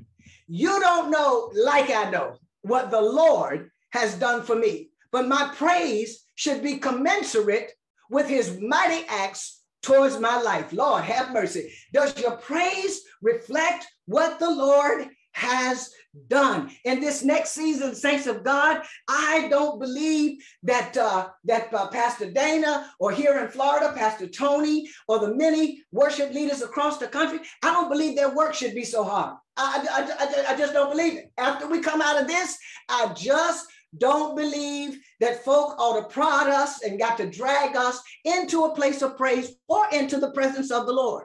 I don't believe it. Bishop, I'm reminded of a missions trip that I was on several years ago down in Port-au-Prince, Haiti, and going into the worship center at 4 o'clock in the morning, looking at the hillside, Lord have mercy, and all you could see was grateful people running out of the hillside, running out of the mountains, running out of some of the most deplorable conditions you could imagine, but grateful for the privilege of praise.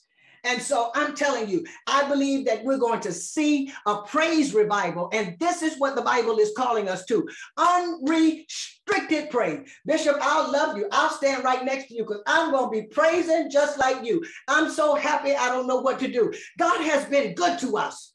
And the scriptures are telling us, after the locust years, after the degradation, after the amount of pain, after the affliction, we ought to give God a praise that reflects what we've had to endure. Lord, have mercy. When I think of the goodness of Jesus and all that he's done for us, my soul begins to holler, hallelujah. Thank God for saving us. Despicable as we may have been, in his kindness, he restores us and he demands our praise.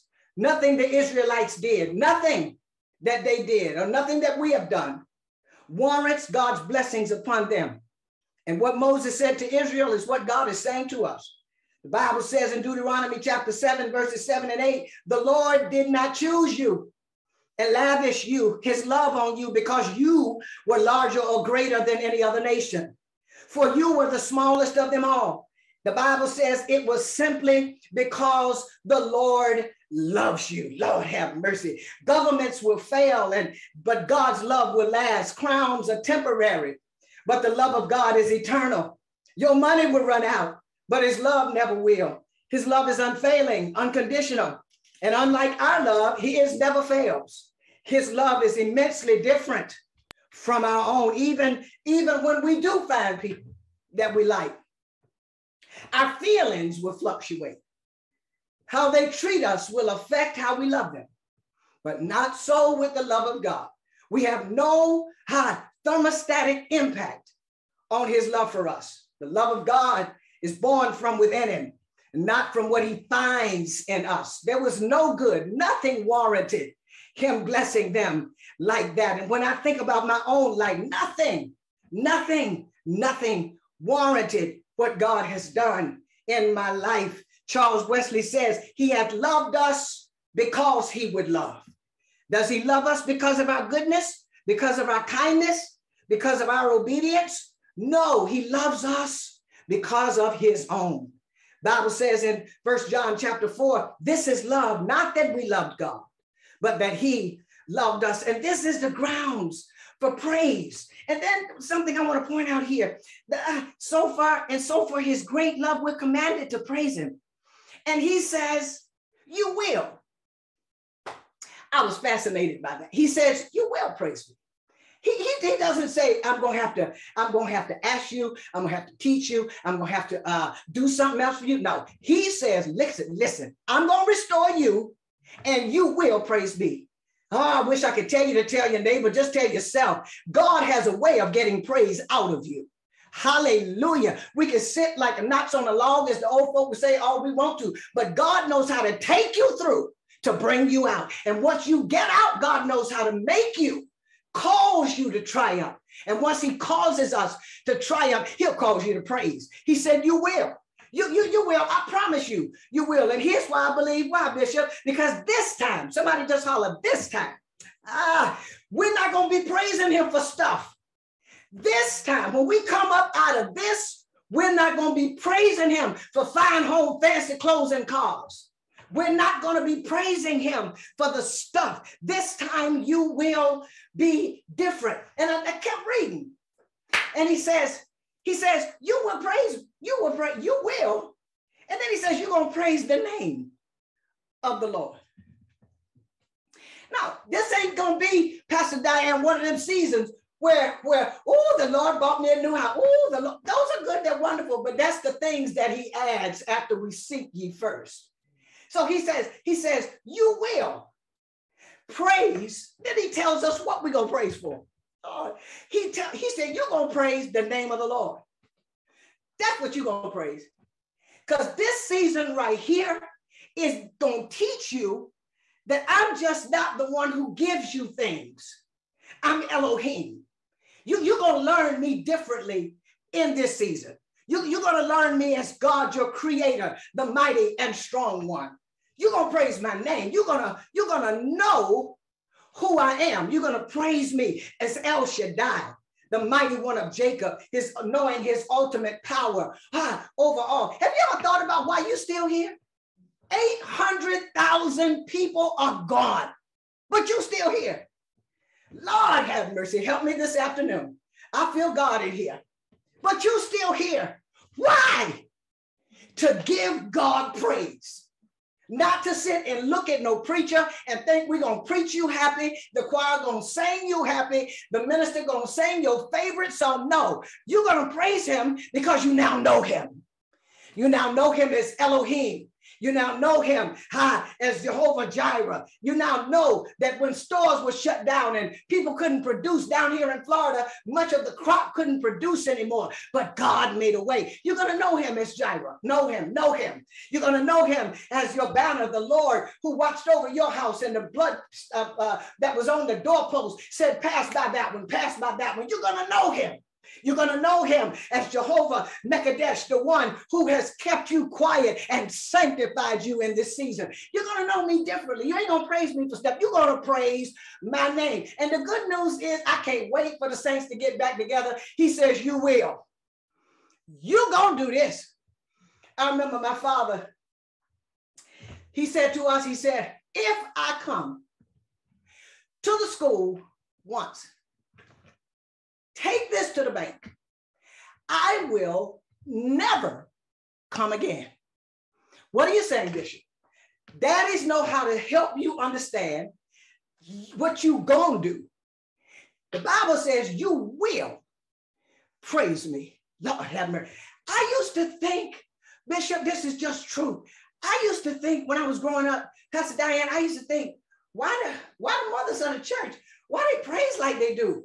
What I used to say, I would never do that. I would never. They would shout till they were out of control. They would just shout and tear up the churches. But they love God. They came in with a praise. And I used to sit there when I was just getting to know the Lord at 16. I say, what are they doing now? He knows how to get a praise out of you. Lord have mercy, God. I wish I had somebody just put your hands together and bless the name of our God, because if you were not a praiser before this, the Bible declares you will praise the name of the Lord. The Bible commands us to praise. Psalm number 150, if you ain't got no reasons, the Bible says praise him. God in the sanctuary, for in his mighty heavens, for his acts of power, for his surpassing high greatness, with the sounding of the trumpet, praise him with the harp and the light, everything. Praise him with timbrel and dancing, and with the string and the pipe, with the clashing of cymbals, and praise him with resounded. Let everything that has breath after this praise the Lord. Thank you, Jesus. Thank you, Jesus, for he has done great things. Bible says, praise him for the wonderful things that he has done. He has dealt marvelously with you, saints of God. We are commanded to praise the Lord. Great is the Lord and greatly to be praised, from the rising of the sun till the going down of the said same. We are commanded to praise the Lord, for he is worthy. Joel says, you will praise the name of the Lord your God, who has worked wonders for you. This is going to be a season of recovered memory. This is going to be a season of recovered memory. We forget too fast what the Lord has done.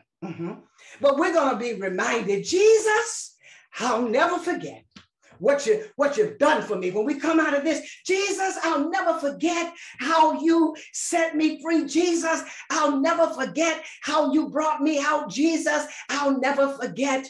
No, never, because we cherish life now.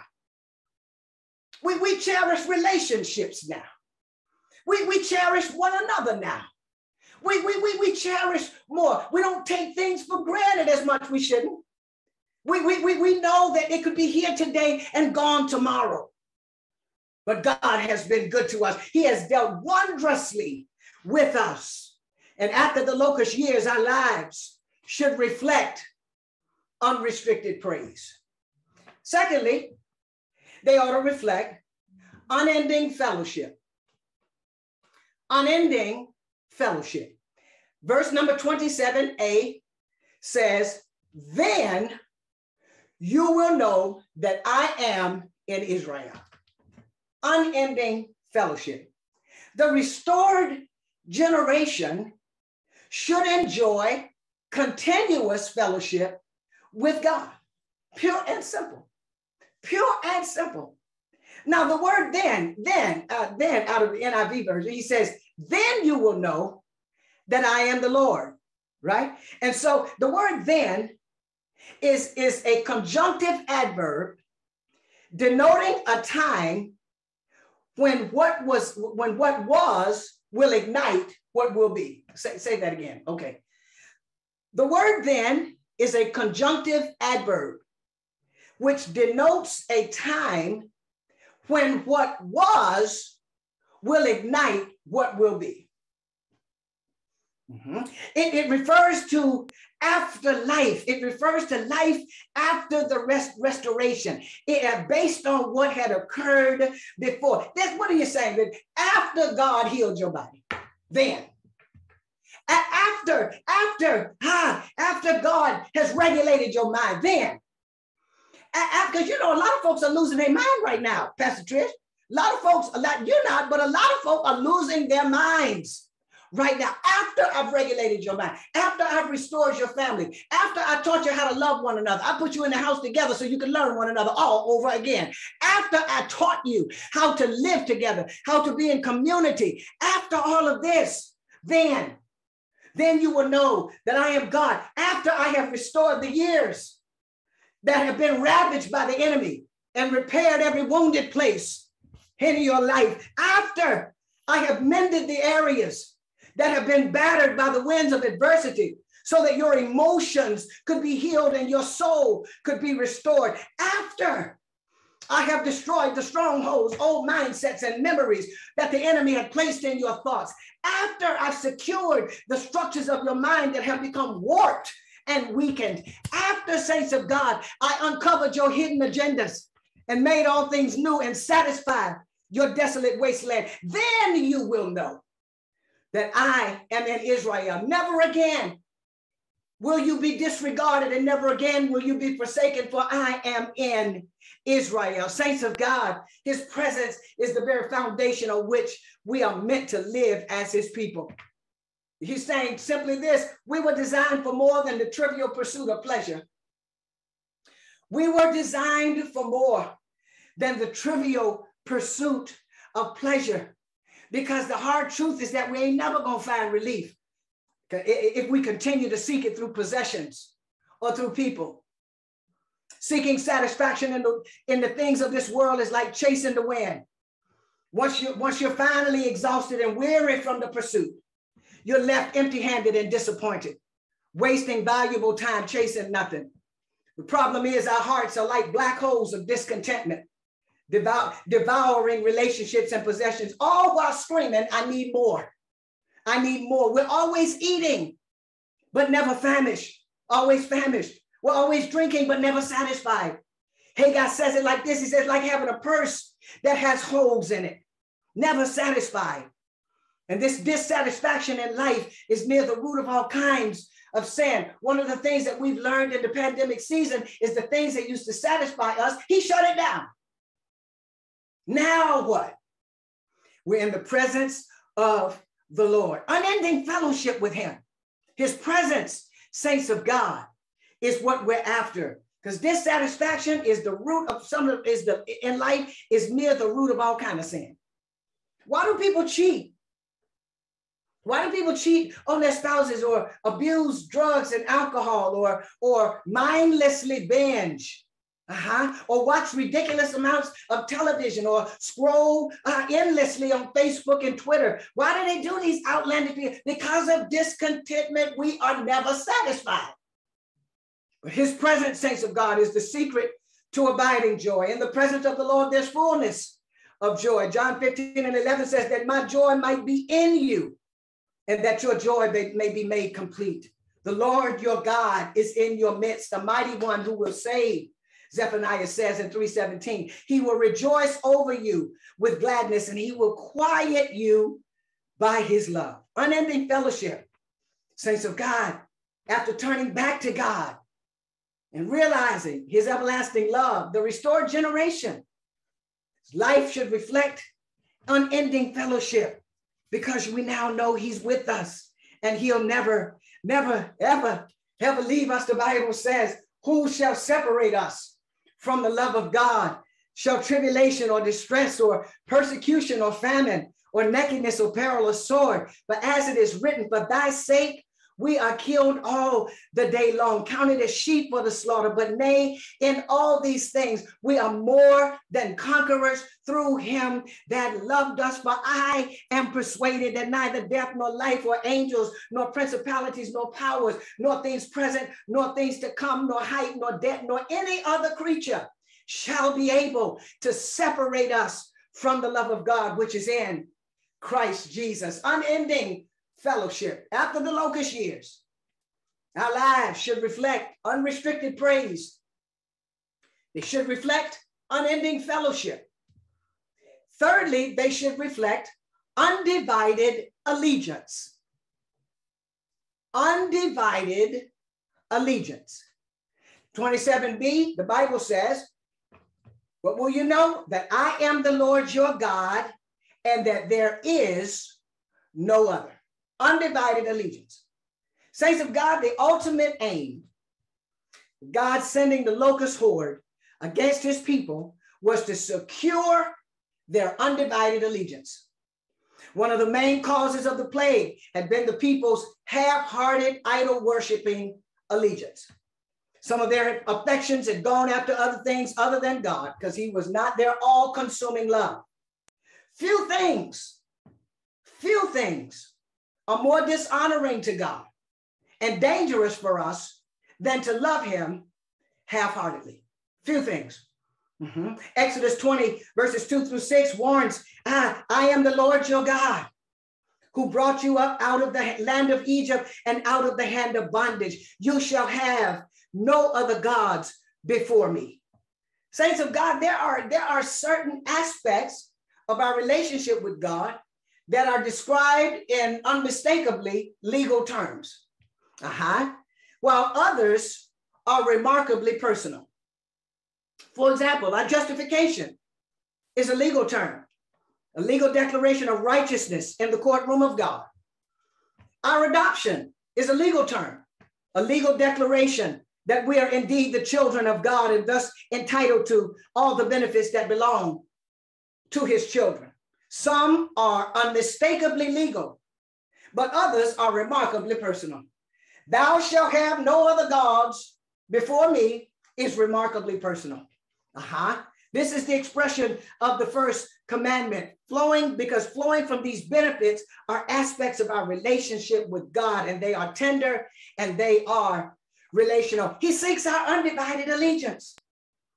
It's a sobering reality that Israel should enjoy a mixed relationship with God. It's a sobering reality that anybody would make God second in our life of priority after he's brought us out. It's a sobering reality. On the one hand, God brought them out of Egypt so that they might keep the very commands that he gave them, beginning with the first one, thou shalt have no other God. At the same time, the sinfulness of their hearts was exposed by the very commandments that he gave them. The commands demanded not only a ritualistic obedience, but an obedience of the heart, for God alone is worthy. As the choir sang this morning, you are the Holy One. You're the one. You're the only one. And this is what God was calling us to after the Locust years. We owe him. We owe him an unrestricted praise and unending fellowship and undivided allegiance. And later this month, my husband and I will celebrate 38 years of marriage. 38. And I am so happy to say that during those 38 years, we vowed that nobody human would ever be placed in front of us, to include our children. Our children joined us. That's just the way we, okay. They came, we were already, so our marriage did not fall apart when the children came. Amen. We vowed that we would be together and we would not ever, ever break our allegiance. In 38 years, that has been the case. And had no problem with it. So when we make a vow, we can keep a vow if we desire to keep a vow. And God says, no, he told him, I'm jealous. You don't have to worry about how I'm going to feel, how I'm going to react. I'm telling you, I'm a jealous God. Some people don't find that out about their spouses and stuff, Bishop, after they get married, because they don't talk about that kind of stuff. They don't introduce themselves. Hi, my name is Dr. So-and-so and so, and I'm jealous. I'm very jealous. People just don't say that kind of stuff. It comes out, right? It's revealed at a certain time. Come on, somebody. You walking in the mall. You don't know what's going on with him. You looked at somebody, said hello. They dropped a cup on the floor. You picked it up and he got a problem. Come on, somebody.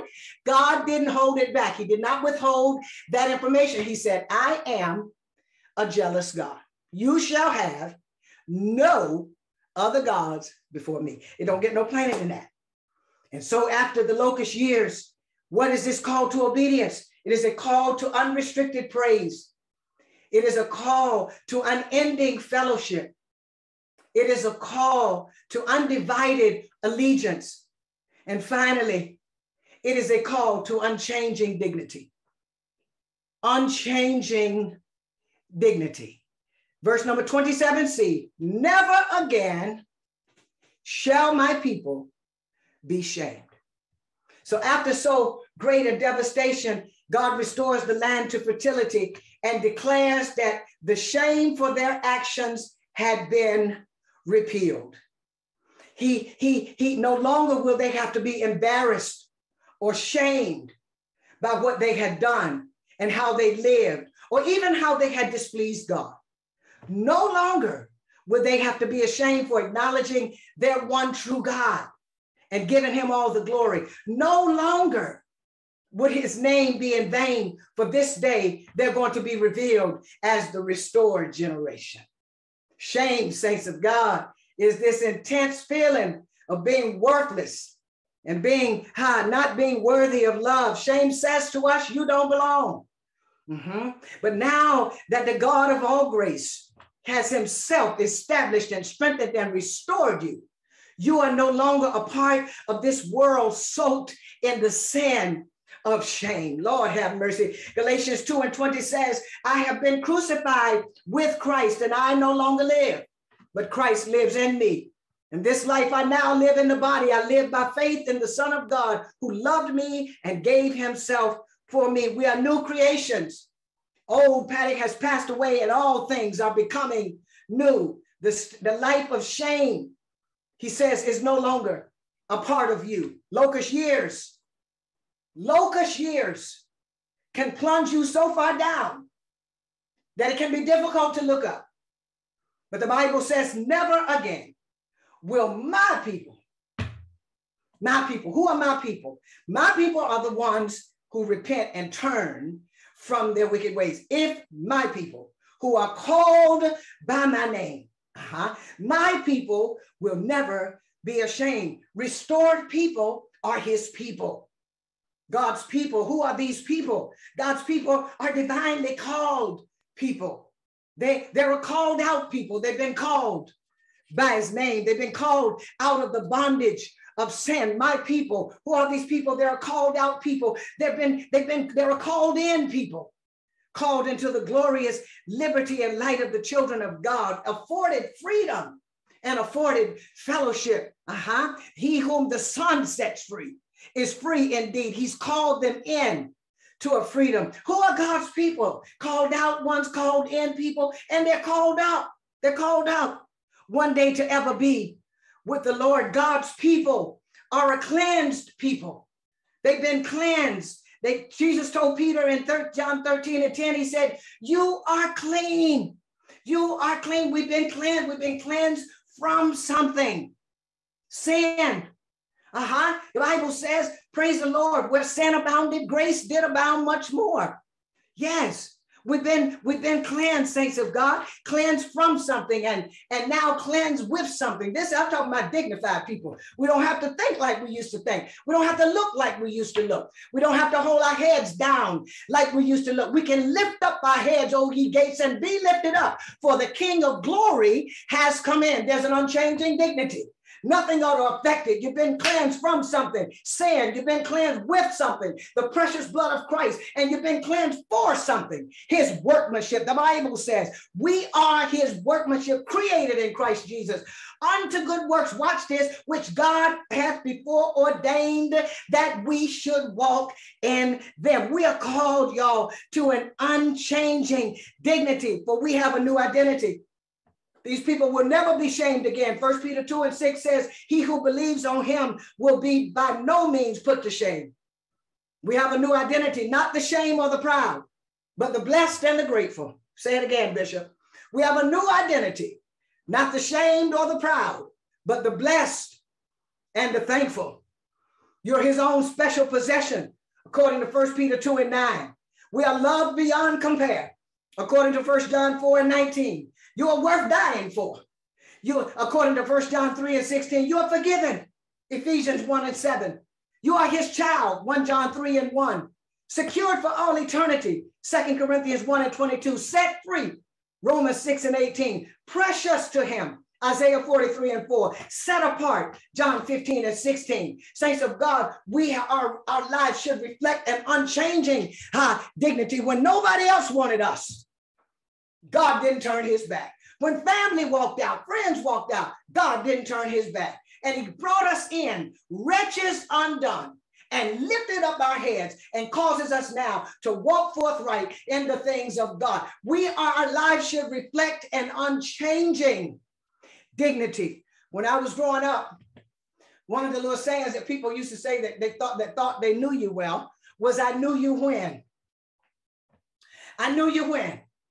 And Bishop, after I got saved, started walking with the Lord and would return to my home and all of that, there were times I would feel some kind of way about being around the folk that knew me when. Till one day somebody told me I was adopted into the family of God.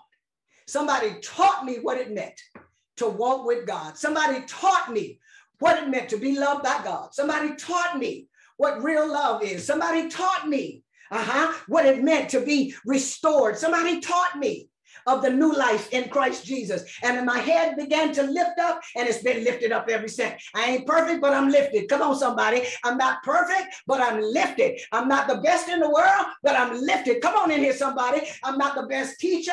I'm not the best wife. I'm not the best mother, but I've been lifted. Come on, somebody. I was sinking deep in sin, far from the peaceful shore, very deeply stained within, sinking to rise. No more but the master of the sea heard my despairing cry, and from the waters he lifted me. Now safe am I. Somebody just holler back at me. I ain't perfect, but I'm lifted.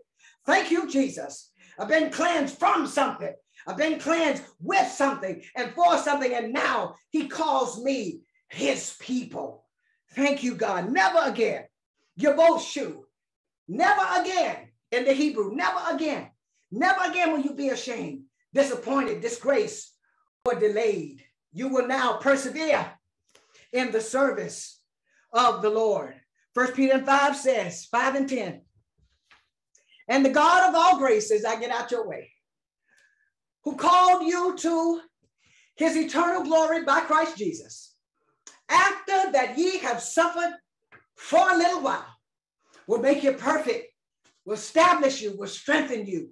Some versions say restore you and settle you. And so I will repay you.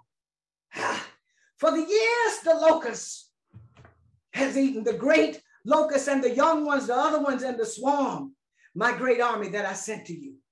You're going to have plenty to eat, and you're going to be satisfied. And never again will you be ashamed. And you will praise the name of the Lord, your God. And then you're going to know that I am in Israel, that I am the Lord your God, and there is none other. Never again will my people be ashamed. Saints of God, this is the call to obedience. What should life after the locust years look like? It should reflect unrestricted praise, should reflect an unending fellowship, should reflect an undivided allegiance, and should reflect unchanging dignity in the Lord Jesus Christ. And so when I look back at the locust years, look back over my life, I thank God that I've got a testimony.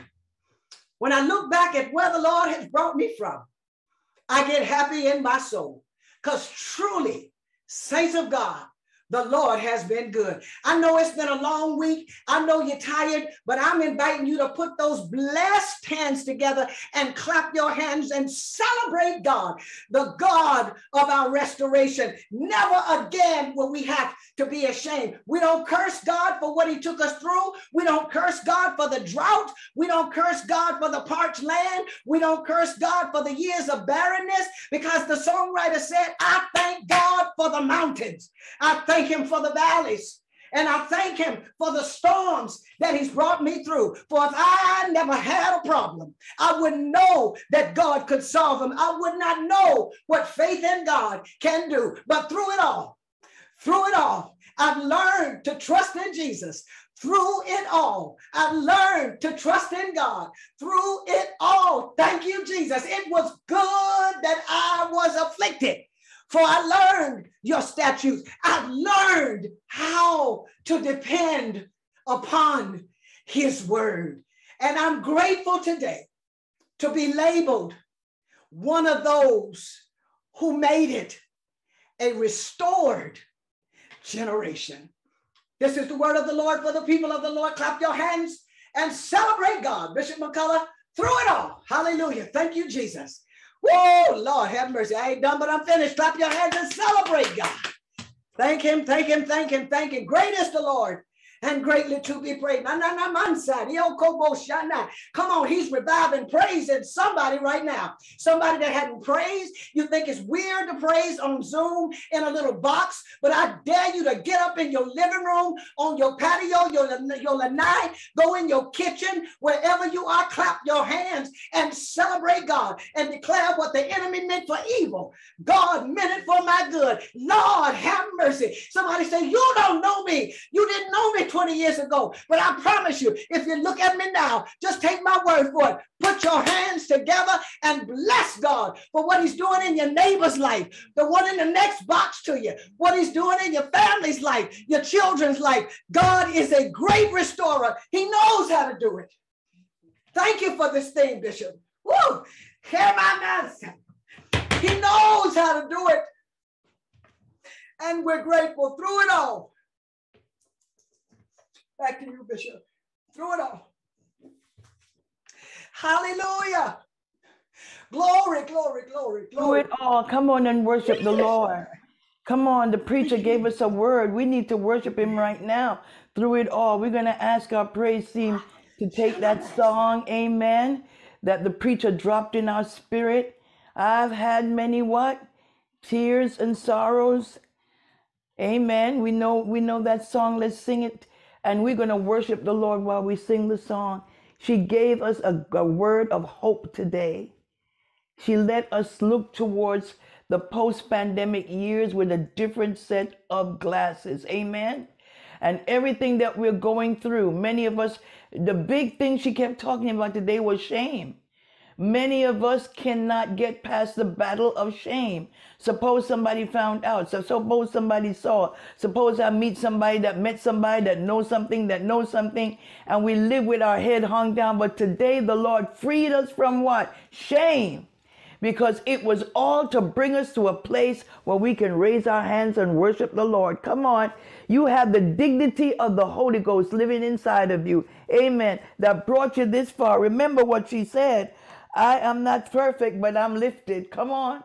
I'm not perfect, but I'm lifted out of this, lifted out of that, lifted. And the lifting doesn't stop. He keeps on lifting. So come on and worship the Lord right now as the praise team gets ready to sing Through It All. And while they sing, let's worship the Lord. Amen. Let's worship the Lord. Amen. I've had many tears and sorrows. I've had questions for tomorrow. There's been times I didn't know right from wrong. But in every situation, God gave me blessed consolation that my trials come to only make me strong. Come on and raise your hand. Through it all, through it all, through it all, I've learned to trust in Jesus. I've learned to trust in God. Through it all, through it all, I've learned to depend upon his word. I thank God for the mountains, and I thank him for the valleys. I thank him for the storms he's brought me through. Oh, for if I never had a problem, I wouldn't know that God could solve them. I'd never know what faith in God could do. Oh, through it all, through it all, I've learned to trust in Jesus. I've learned to trust in God. Through it all, got to go through it all. I've learned to depend upon his word. Amen, amen. If you really bought into the word today, you would know that this post-pandemic is setting you up for unrestricted praise, unending fellowship, undivided allegiance, unchanging dignity. You will know that God has lifted you. You're not perfect, but you're lifted. All of that from this morning, from all week, you should feel strengthened right now. And if you want special prayer after all of this, whether you're out there on social media platform, but you want to embrace this restored life, you're anticipating restoration. You want this restoration not to start after the pandemic, but even in the pandemic, you want to experience this restoration. Just raise your hand wherever you are, wherever you are. And I thought I saw Overseer Terry McMillan on, and I was going to ask him to pray, amen, wherever he is, if he's still on. But we want to thank the Lord for this powerful, powerful, powerful message that we are not left unfinished. Amen. God is still working in our lives. As Pastor Cleve used to preach, we are a work in progress. So just raise your hand. I don't know where Pastor Overseer Terry McMillan is, if he's still there. Amen. Yes, ma'am, I'm here. Yes, please just pray for those who have received the message, and we're going to apply the message. Amen. So let's raise your hand. Go ahead and pray, sir. Yes, ma'am. Father God, we thank you today. God, we are so blessed to be in your presence. God, we thank you for the many blessings that you have bestowed upon us. We are so grateful to call you God, and we are your children. God, we thank you right now for 20-year anniversary of the Beth Rafa family. We thank you for Bishop McCullough, how she stands tall and stands in the trenches for the word. She stands in the trenches for her people, and she stands in the trenches for the world. God, she is a blessing to us all. God, we thank you right now as we gather today, and we call it all joy. Through it all, God, you have blessed us. Through it all, God, you have given us another chance. Through it all, God, you know where we need to be. Even during this time of this pandemic season, God, we know when you say go to all nations, God, you made it a way. You made it a way for right now for us to be in Tampa, Florida, for some folk to be in Cincinnati, and some folk to be all over the country and still be a part of the Beth Rafa family today. For that, God, we say thank you. We thank you right now for the word that Bishop McMillan brought upon us today. We thank you that she will be fully re-strengthened and go where God has her to be, that he will strengthen her today, and she will not lose anything from what she have put out today. God, we believe in what you're saying. We cannot change anything. God is on all you. We cannot do what we want to do, God, in good graces of your sight. So we are blessed to be among you today. We are blessed to be among the people today. We thank God for this fellowship. We thank you for the new clergy that was ordained yesterday. We thank you for still there are ways, God, that you are making it stronger for all of us.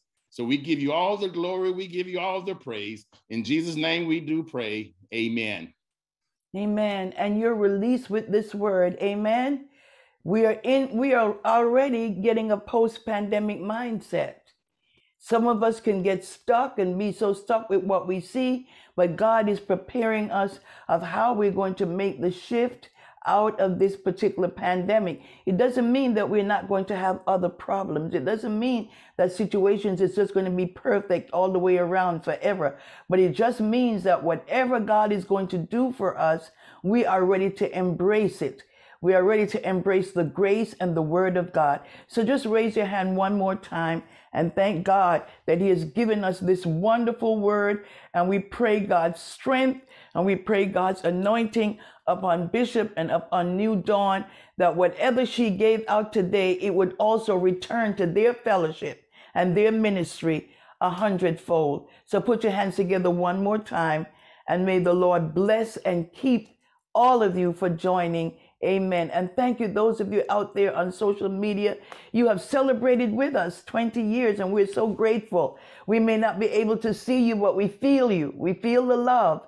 Many of you are in the chat, but so many of you did not get in the chat, but it doesn't mean that you weren't praying for us. And we pray that everything that was said and done and enriched your life, pushed you closer to a deeper relationship with the Lord, and any questions you had, that they were answered, that any confusion you had were cleared up, and any stumbling blocks you had got out of the way, and any discouragement that you had, that the Lord lifted your spirit. May you walk in the freedom of the word of God, and God bless you. We'll be back here at 6:30, and we have some special treats for you at the 6:30 service. So many different presentations that I think will just make this week just what it should be. It will just bring it to that culminating point in Jesus' name. And remember, after the pandemic, there is obedience. God bless you. On behalf of Bishop Jacqueline E. McCullough and the Beth Rapha family, thank you for joining our live stream service. Visit us online at bethrapha.org, where you can submit your prayer requests, give into the work of the ministry, and connect with our church family via social media. God bless you richly, and we look forward to you joining us again.